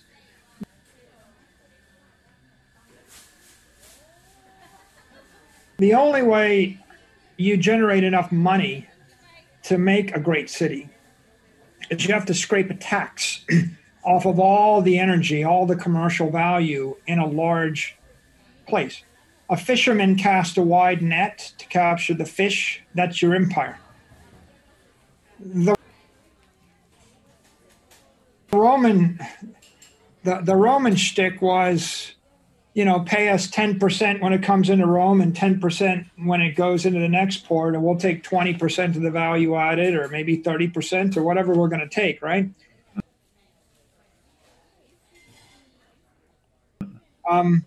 If you go into Venice and you look around the Grand Canal, you see all these palazzos. They're all just warehouses.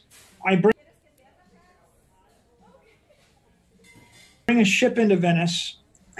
I offload my cargo, and then it goes out the back and it gets barged up and down the canal, and it gets transshipped to a new ship. In that world, each ship ran this route. Venice to Alexandria was one trade route. Venice to Rome is another trade route. Venice to Istanbul is another trade route. You're at the nexus.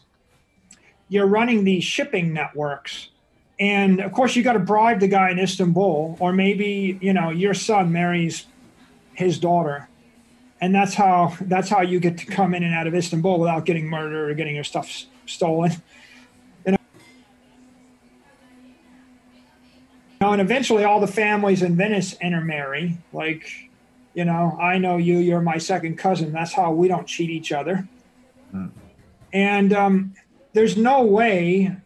You can't solve the traveling salesman problem. There's no way I can take a ship from Istanbul to Alexandria to Venice to Rome.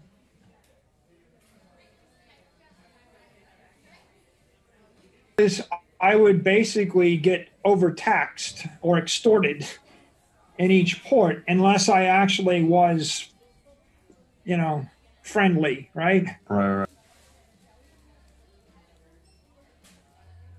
The way that works is you have a hub and spoke system, and there's always one central city, and there's always one set of families or companies, and they intermarry, and they trust each other, and they just agree, I'm going to buy wheat for a nickel or for a dime in Alexandria. I'm going to bring it to Venice, and I'm going to sell it to you for 50 cents.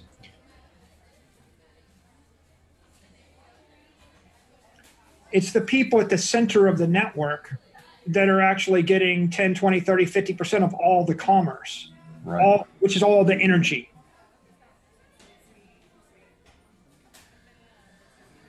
Now, and what's the definition of a smuggler or a pirate? The definition of a smuggler is someone that doesn't want to give me half their stuff. Right. I stop that. I have to have a navy that goes to kill them. Yep. So you have the Carthaginian navy stopping smuggling so they can tax half the stuff. And that's Carthago, Delenda, Est. Carthage must be destroyed. Why? Because two people can't shake down the same guy of half his stuff. There's nothing left.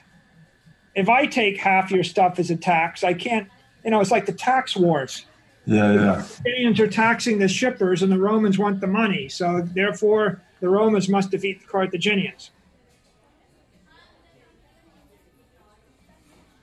Now the Romans tax you, then they fall, and the Venetians rise. Now the Venetian navy controls the Med. Then you've got, you ever go to Venice, there's this great Renaissance painting, the Battle of Lepanto. And the Battle of Lepanto is when the King of Spain allies with the Pope from Rome, the head of the Roman Catholic Church, and with the Doge of Venice.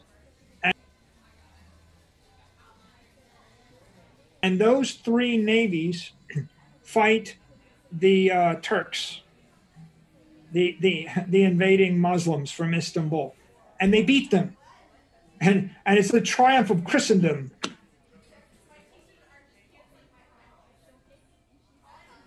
But it gets you thinking about why were they all killing each other in the first place over the Med? And you realize it's because they're fighting over control of the mercantile network.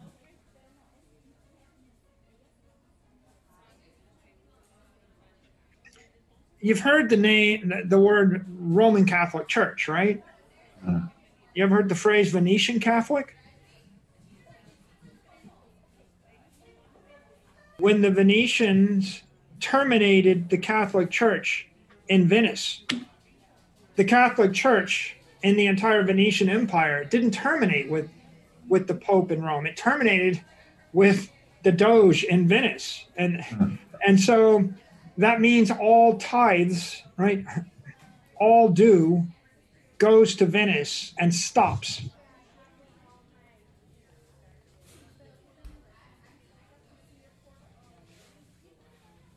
You can't have an empire unless the person at the top of the empire is also in control of the religion.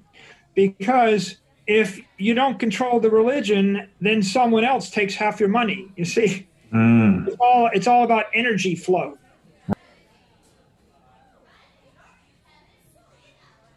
Pontifex Maximus originally refers to the Roman consul, to the head of Rome, right? Augustus Caesar was the Pontifex Maximus. So the Romans had it. Eventually, the high priest. Right. So the high priest, the Roman consuls were the high priest of Rome for 700 years. If you're elected general, you're also the priest. You run all the religious ceremonies.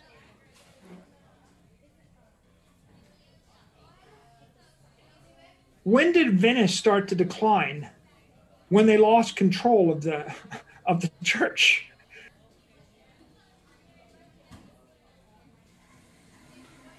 At the end of the day, they start sinking because you can't afford to maintain those buildings.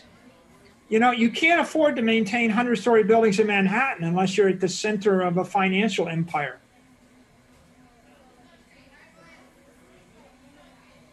There are a lot of securities on Wall Street where there's only two market makers.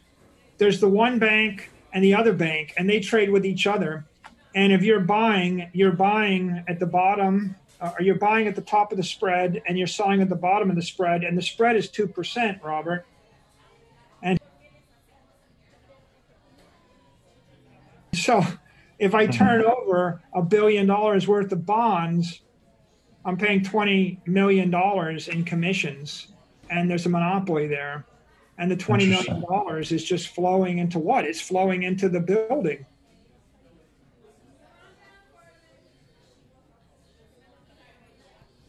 By the way, if you go to Amsterdam, Amsterdam is the city of canals. It's a big distribution. If you've ever seen a distribution center, Amsterdam's that, but it's that for barges before we had machines. That's what Venice is. That's what every great mercantile, that's what they did in every mercantile center. And when you get to Martin Luther's time, you realize one of the key drivers is there's no way that we can rise or elevate our civilization if we have to send all of our money to Rome.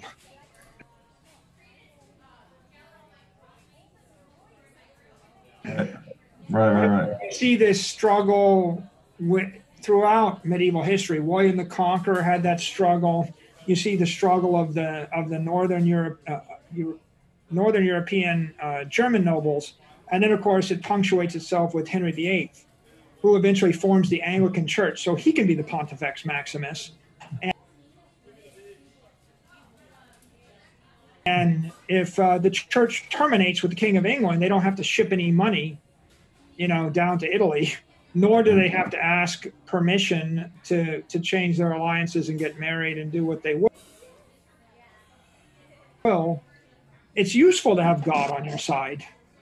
It's always been useful. Right. And so that drives a lot of stuff throughout the Renaissance, and it drives you can say that Northern Europe broke off from the Roman Catholic Church for religious reasons, or you could say the Northern European powers that be created the religion for political reasons and economic reasons.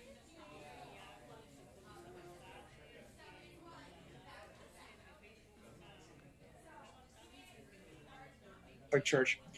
But either way, it's kind of a triumph of history that everybody's forgotten that there used to be lots of. Why do they call it Roman Catholic if there weren't other Catholics? How many different branches of the Catholic Church do you think there were? Like 1,000. There could have been a lot. They just kind of coalesced over time. But here's the general principle. Everywhere on earth where you see a big city, it was the center of an empire. Paris, London, Hong Kong, New York, Venice, Rome, everywhere. And by the way, everywhere where you see a city that's fallen upon hard times, that's been destroyed, its empire lapsed.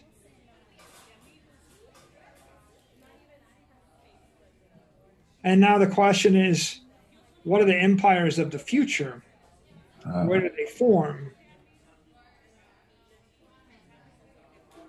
And that takes us really to the steel age, the 19th century, the robber barons and the like. And you can see with shipping networks, those canals gave way to free ports and eventually gave way to container ships.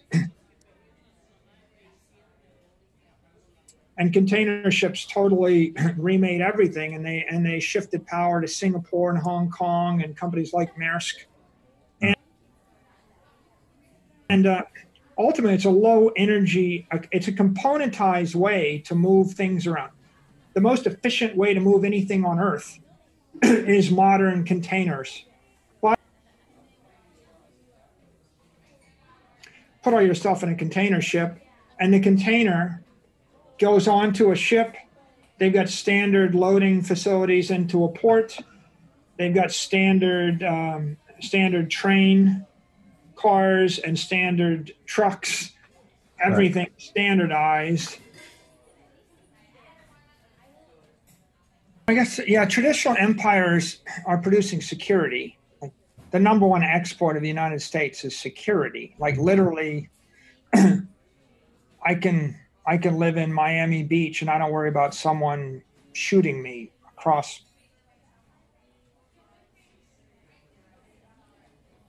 They have that saying about Genghis Khan. They said when the Mongols controlled all of Asia, a virgin could have ridden from one end of the empire to the other with a pot of gold on her head and not be molested. The Mongols weren't screwing around either. Yeah. You intercept their mail. If anything gets stolen, anybody gets hurt, they show up with an army and they murder everybody for 100 miles in every direction, kind of to make the point: don't F with the system. Right. Now, most of these empires, they generally provide this kind of security for their citizens. Not always for the non-citizens or the aliens or the slaves or the whatever.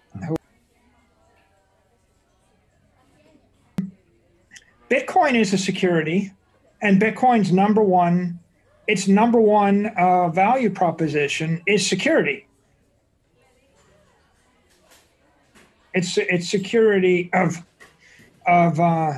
energy, right? If energy is translated to money and money is translated to Bitcoin and it's stored in the Bitcoin network, you're securitizing your assets, in a cloud of, behind a wall of encrypted energy.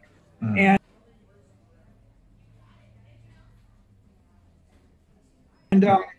in that regard, it provides an important right and empowerment to the individual.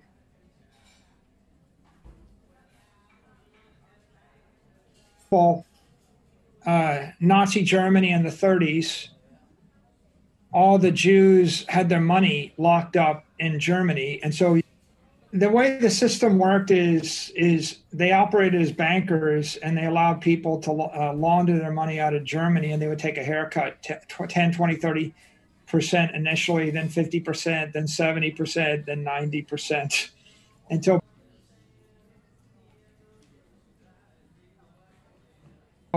consequently, people didn't want to leave.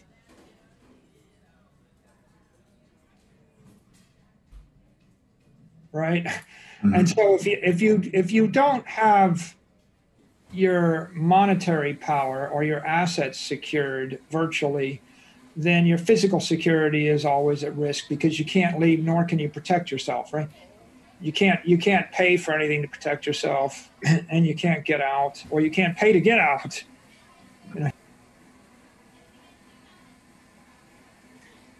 One of the most useful or common, or not common, one of the compelling use cases of Bitcoin would be if I'm a refugee trying to flee a war zone. Because it's either that or gold. And the problem with gold is there's a lot of people with guns. They're going to take it from you. Yep.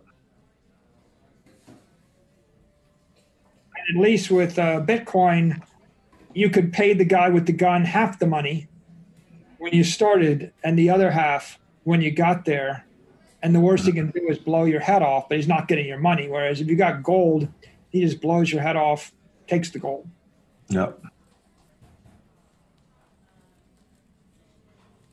If we think about the steel age, these rail networks are another network to deliver energy faster, stronger, smarter, harder.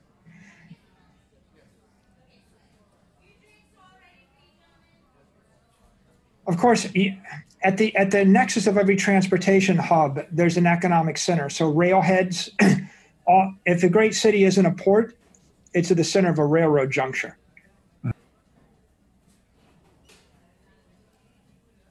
And when you bring in, a lot of times, sometimes at the center of the rail juncture, you can tax all the trains. So if goods come from Spain into Paris and they're going to Germany, the French get to take a tax right there in Paris. So the railheads became a nexus. The other fascinating thing about the railroads is they became really instrumental to logistics movement of armies, and they drove economic and political power.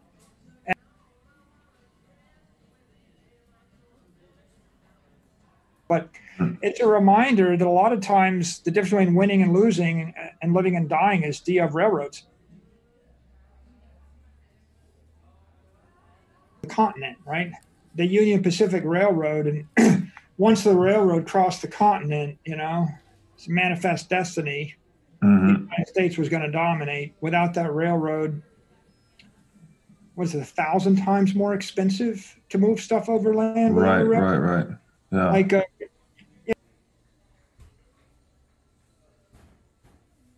Google is, they're very good at saying we don't do anything else that's going to be 10x or 100x better. I mean, so that's a Silicon Valley trope.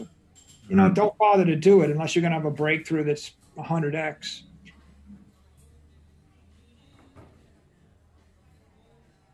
And well, all these things were 100x better, but a railroad we take for granted. It could be, I give you 5 tons of stuff, carry it from New York to California, count the amount of energy it's going to take you. Now put it on a railroad car. Try again. All right. You think that's not faster and stronger?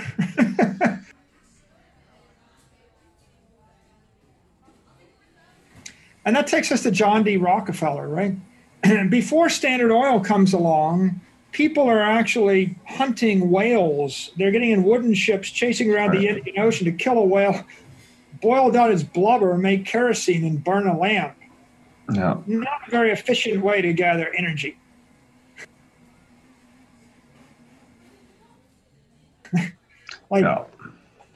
So then along comes oil, and oil is 1,000 times more efficient way to get energy. And what Standard Oil was it was first an energy producer, but it was also an energy storage device. It's a battery, right? Because the best way to store energy is put it in a tank. It was also an energy network.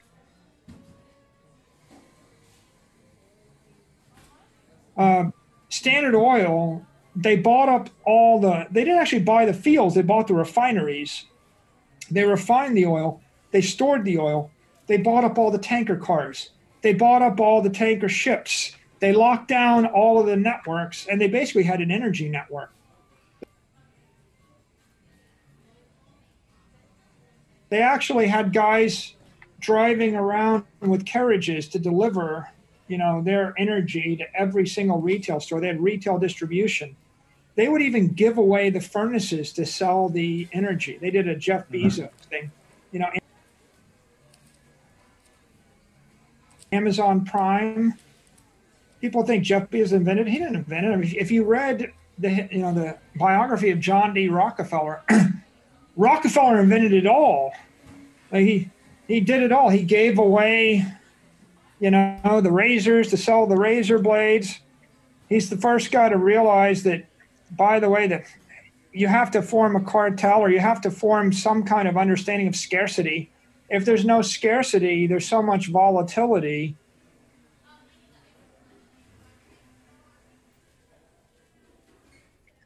So you had the world's first serious energy network there.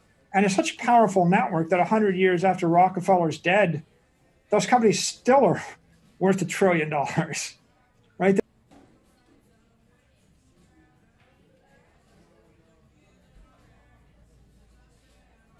You talk about scarcity. The problem of using a commodity as money is when the price goes up, people produce too much of it. Like,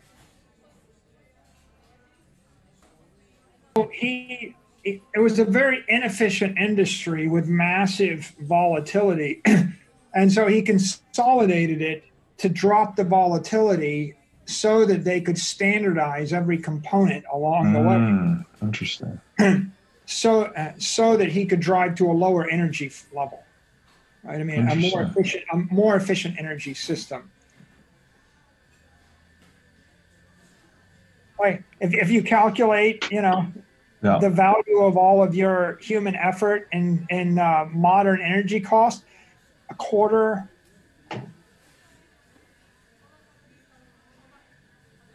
And you think about where we got to, and we got through to that by channeling this energy. And it must be, again, it's 1,000x, 10,000x more energy. In fact, just a general theme you see everywhere where there's an explosion of innovation and an explosion of vitality. Somebody tapped into 1,000x more energy or figured out how to deliver the energy. Oil, oil was originally, it was all about kerosene and lighting and then heating. And then, of course, the automobile shot it up by a factor of 10, and that was the killer app. Mm-hmm. Here's an interesting one. Kraft, Hershey's, and Post cereal. They're technology companies. People don't think of them as that. Before they came along, there was no breakfast. That people didn't eat breakfast. Kraft and Post figured out how to box cornflakes and put it. And what they did is they stabilized food energy and put it in a container that didn't bleed the energy, that didn't leak energy.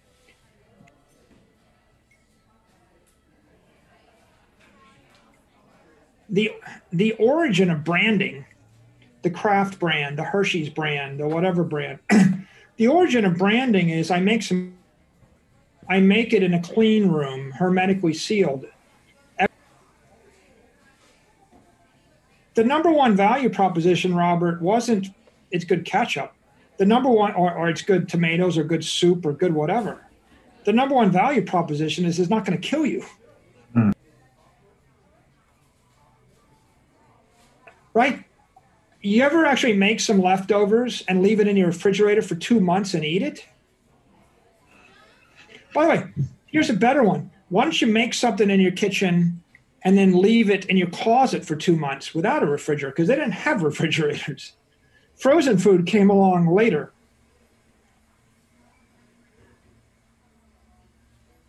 And Marjorie Merriweather Post became like one of the richest women of the century. Because her father gave her Post cereal and they were able to stabilize starch in a box at room temperature. And then B, because she bought the first frozen food company, and she realized the ability to actually freeze food was going to be a game changer. And before that, no one ever frozen food before. You think they're not technologists. Right. It's a food energy company. You need energy in food form, in nutritional form to not die. Yeah. Can I take electricity from Detroit and deliver it to you in San Francisco today? No. Can I deliver electricity from Detroit to Grand Rapids, Michigan. Yes. When it gets to you, how long can you store it in your battery? It bleeds 2% a month. Can I ship food from Detroit to Grand Rapids? Yeah. When it gets there, how long can you store it in your cellar? A day? A week? Well, if the answer is 2 weeks, there's no national business there. There's no national brand. The answer needs to be 3 months or 6 months. Now there's a national brand.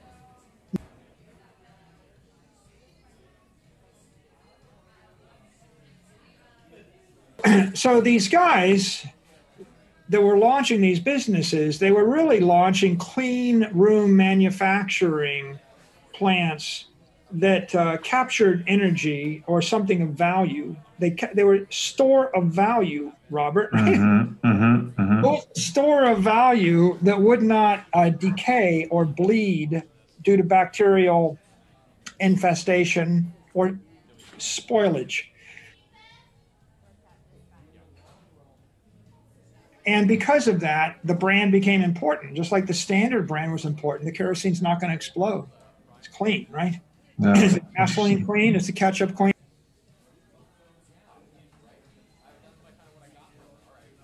You go to Hershey's, Pennsylvania, they got a factory. It's a work of art. If you know, it's more complicated than most computer programs. They wrote a computer program in steel.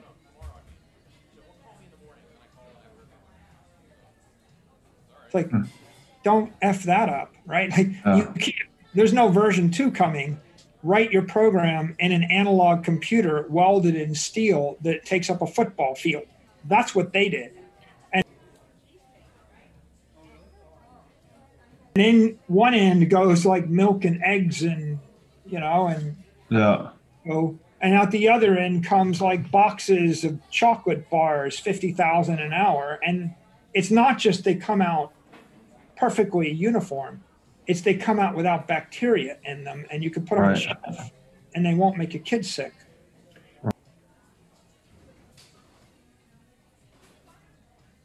Yeah. Now, with regard to businesses, I would say that all of the great businesses, the growth companies, were all technology companies in their time. And eventually, and almost by definition, they stop growing when they are no longer cutting edge technology companies, right? There are other businesses that are more like rent-seeking businesses, or they're concessions. Yeah, the guy that sells bottled water in the shadow of the Notre Dame Cathedral, that's a business. It relies upon political largesse, you know. Maybe there's a real estate business, right? I own that real estate and then I sell you water or lemonade on that real estate, right? There are those kind of businesses. But the growth companies, right? Standard Oil, you know, was a growth company, US Steel, Boeing, IBM. In that period when they're growing, they're a technology company.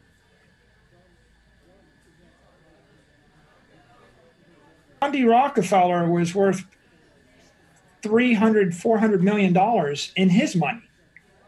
Multiply it by 100. Yeah. Right. Multiply by 200. Right. You know, he got to being worth $1 billion, I think. So he probably was worth $200 billion.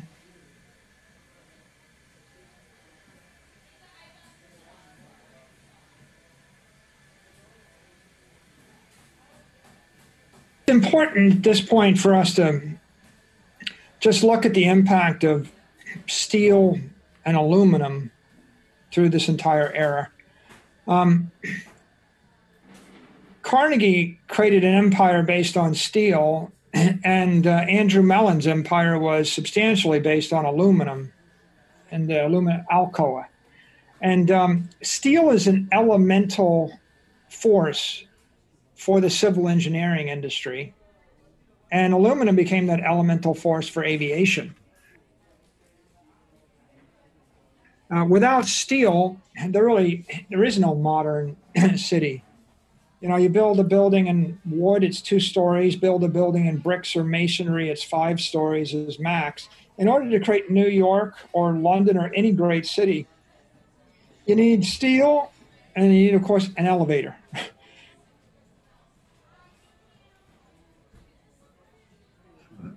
Straightforward things, but of the 2 of them, steel is the harder development. The elevator you could probably figure out. It's a counterweight on a pulley, whereas steel is iron laced with carbon, and it's really hard. How hard? It's think about how complicated it is in order to refine steel and shape steel when it's molten and it melts through just about anything you might put it in or on.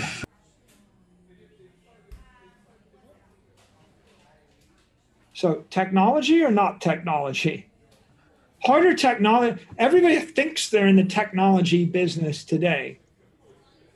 Nobody deals with technology that's as dangerous and tricky as what Carnegie and those early steel refiners are dealing with, or the DuPonts handling nitroglycerin.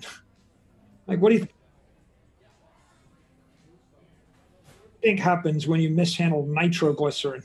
When you mishandle crypto, you lose some money. When you mishandle nitroglycerin, everything gets blown up again for half a mile in every direction.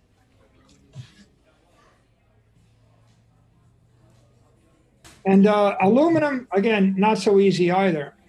So these are really difficult technologies, but really elemental, because the difference between steel and no steel is, do you build a 100-story skyscraper?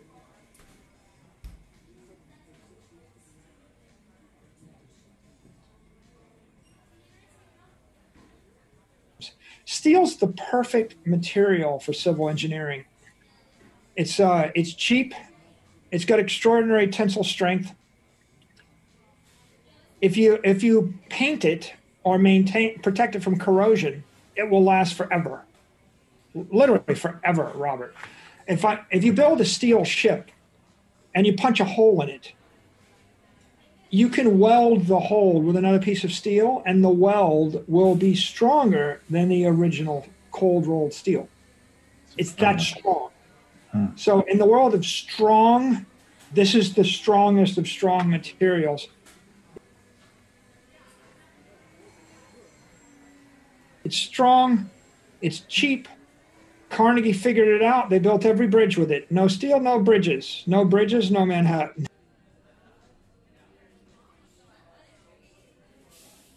All modern civil engineering is based on steel. So then along comes aviation, and they try to build a plane with steel. What happens? You ever see a steel airplane? No. It's the perfect material. It's cheap. It's indestructible. Why not build an airplane with steel?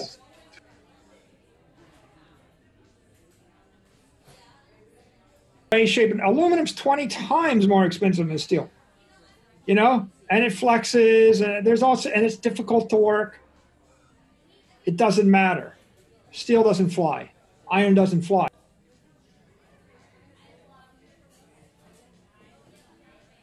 You try to find a metal which is stable, that's going to be a structurally sound metal for aviation, and aluminum's the one. No aluminum, no aviation.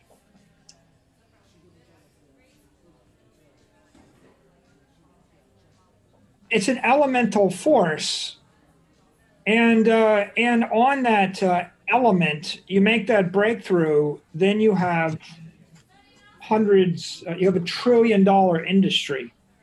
Right. They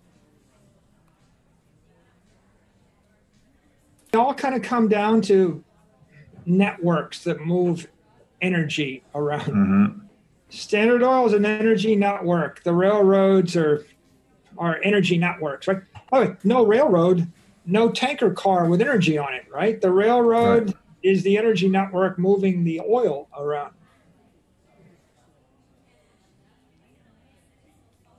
the airplanes, another energy network moving high frequency cargo around and information around.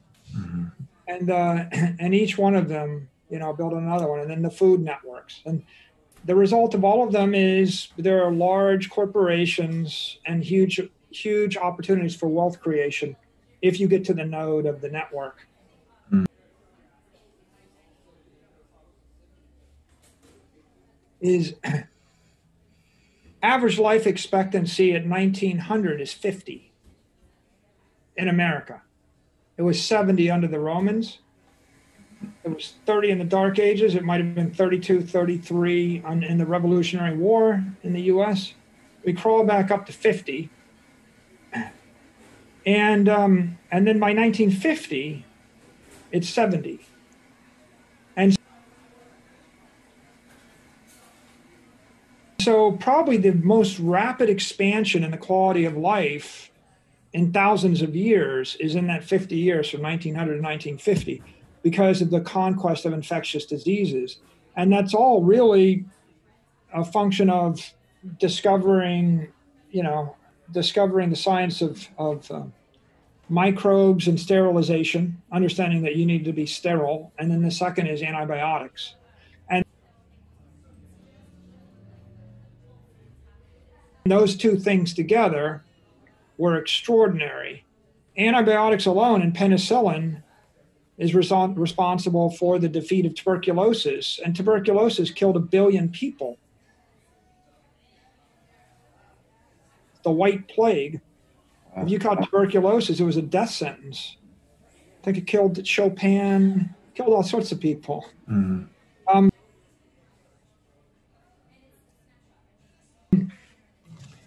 billion people, more than any war. And of course, in this particular case, if you look at history books on the 20th century, they give it like 2 paragraphs. The impact of technology, of modern medicine and antibiotics and networks and cheap energy and sterilization and sanitation and running water, the impact of that so dwarfs every political thing that took place in the century that what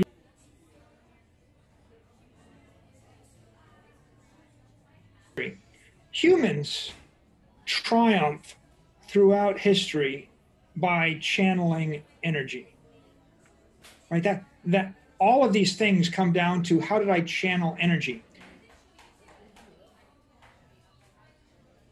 So Navy power, right? The British Navy ruled the sea, the Phoenicians, the Venetians, the Greeks, the Romans. The Americans today control the seas via their aircraft carriers and by naval power.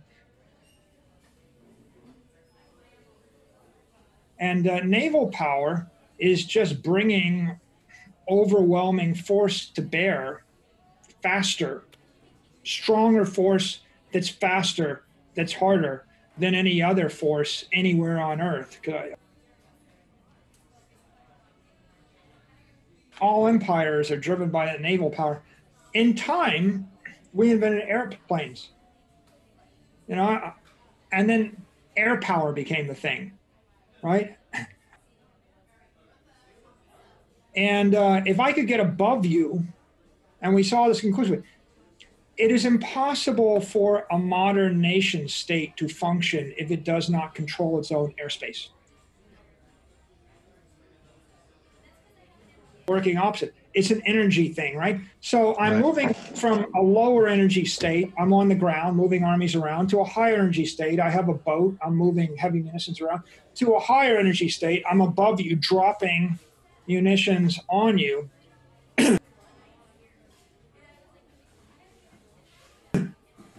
Then after that became nuclear power, right? You harness nuclear power, and that ended World War II pretty definitively in a hurry.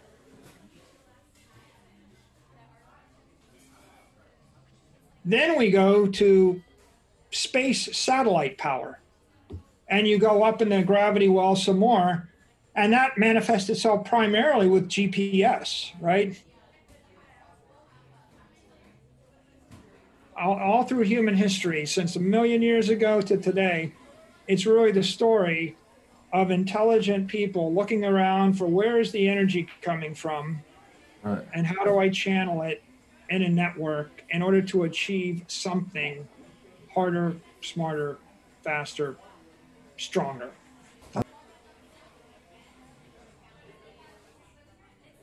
Clear that information is flowing across borders, and even when people try to stop it, they're defeated by VPNs and anonymous browsing, and you know,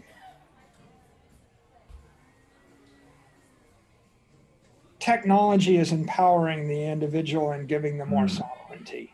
That's right. And it's harder and harder in those ways for the government to control what information you get and then how you manage your assets. Right.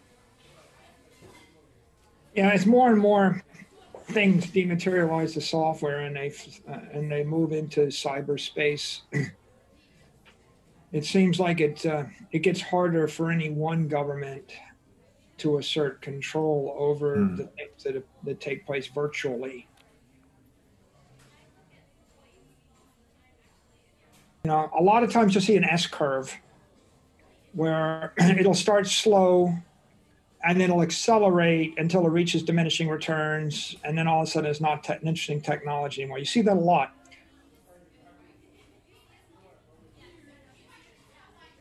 But one of the lessons of history is it's very difficult to figure out when the curve starts.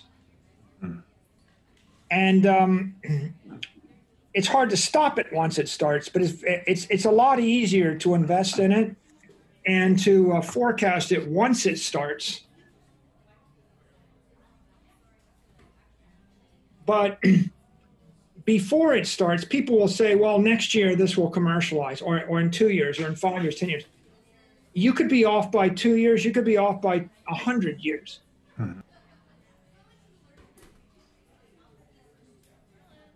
Technology fails until it succeeds.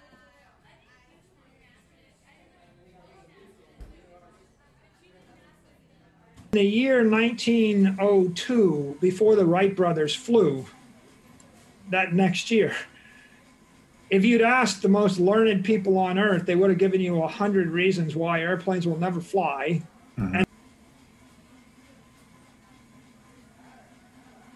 And the thing about these paradigm shifts is oftentimes it's not the learned individuals that make the breakthrough.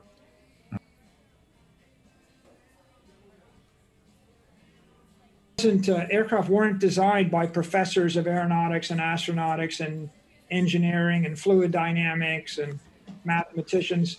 They all failed miserably, right?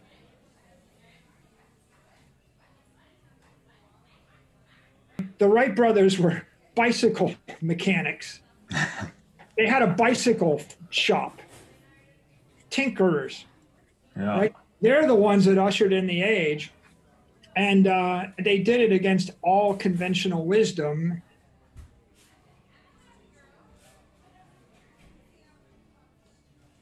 And on the other hand, Leonardo da Vinci tried to develop his own flying contraption. Every brilliant person for hundreds of years tried it, failed. All failed. And then some dudes in Dayton, Ohio that have a bicycle shop succeed.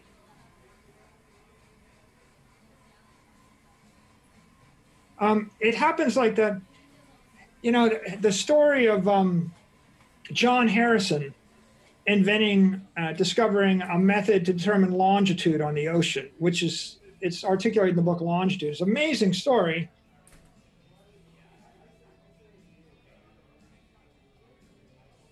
Everybody knew how to find latitude. It was easy. You just sight against the North Star.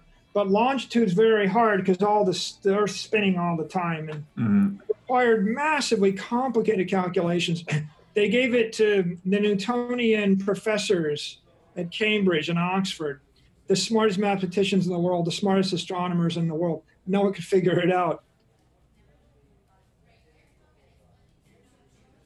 Finally, they posted a 10,000-pound prize and John Harrison, who was not a mathematician, he's a clockmaker, figured it out. And the way he figured it out is he made a clock that was accurate. And they put one clock on the ship, and they set it to the Greenwich Observatory, the Royal Observatory, which is in Greenwich, England.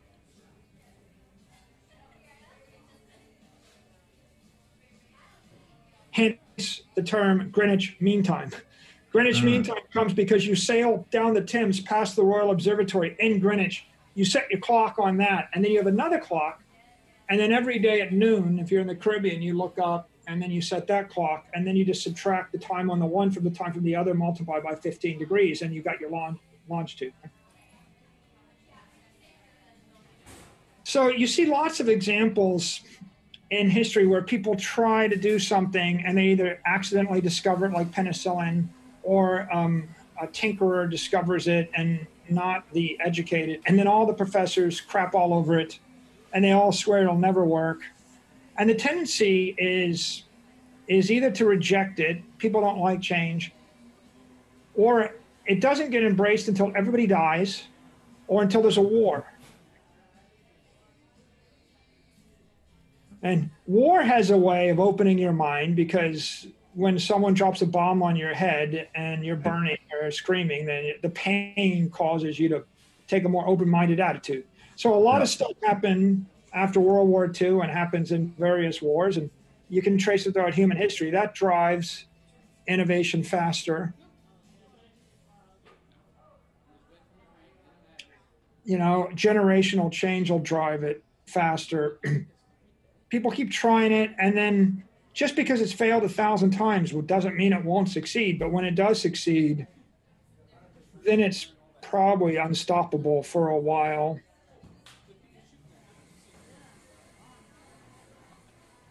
Arthur C. Clarke writes, any sufficiently advanced technology is indistinguishable from magic.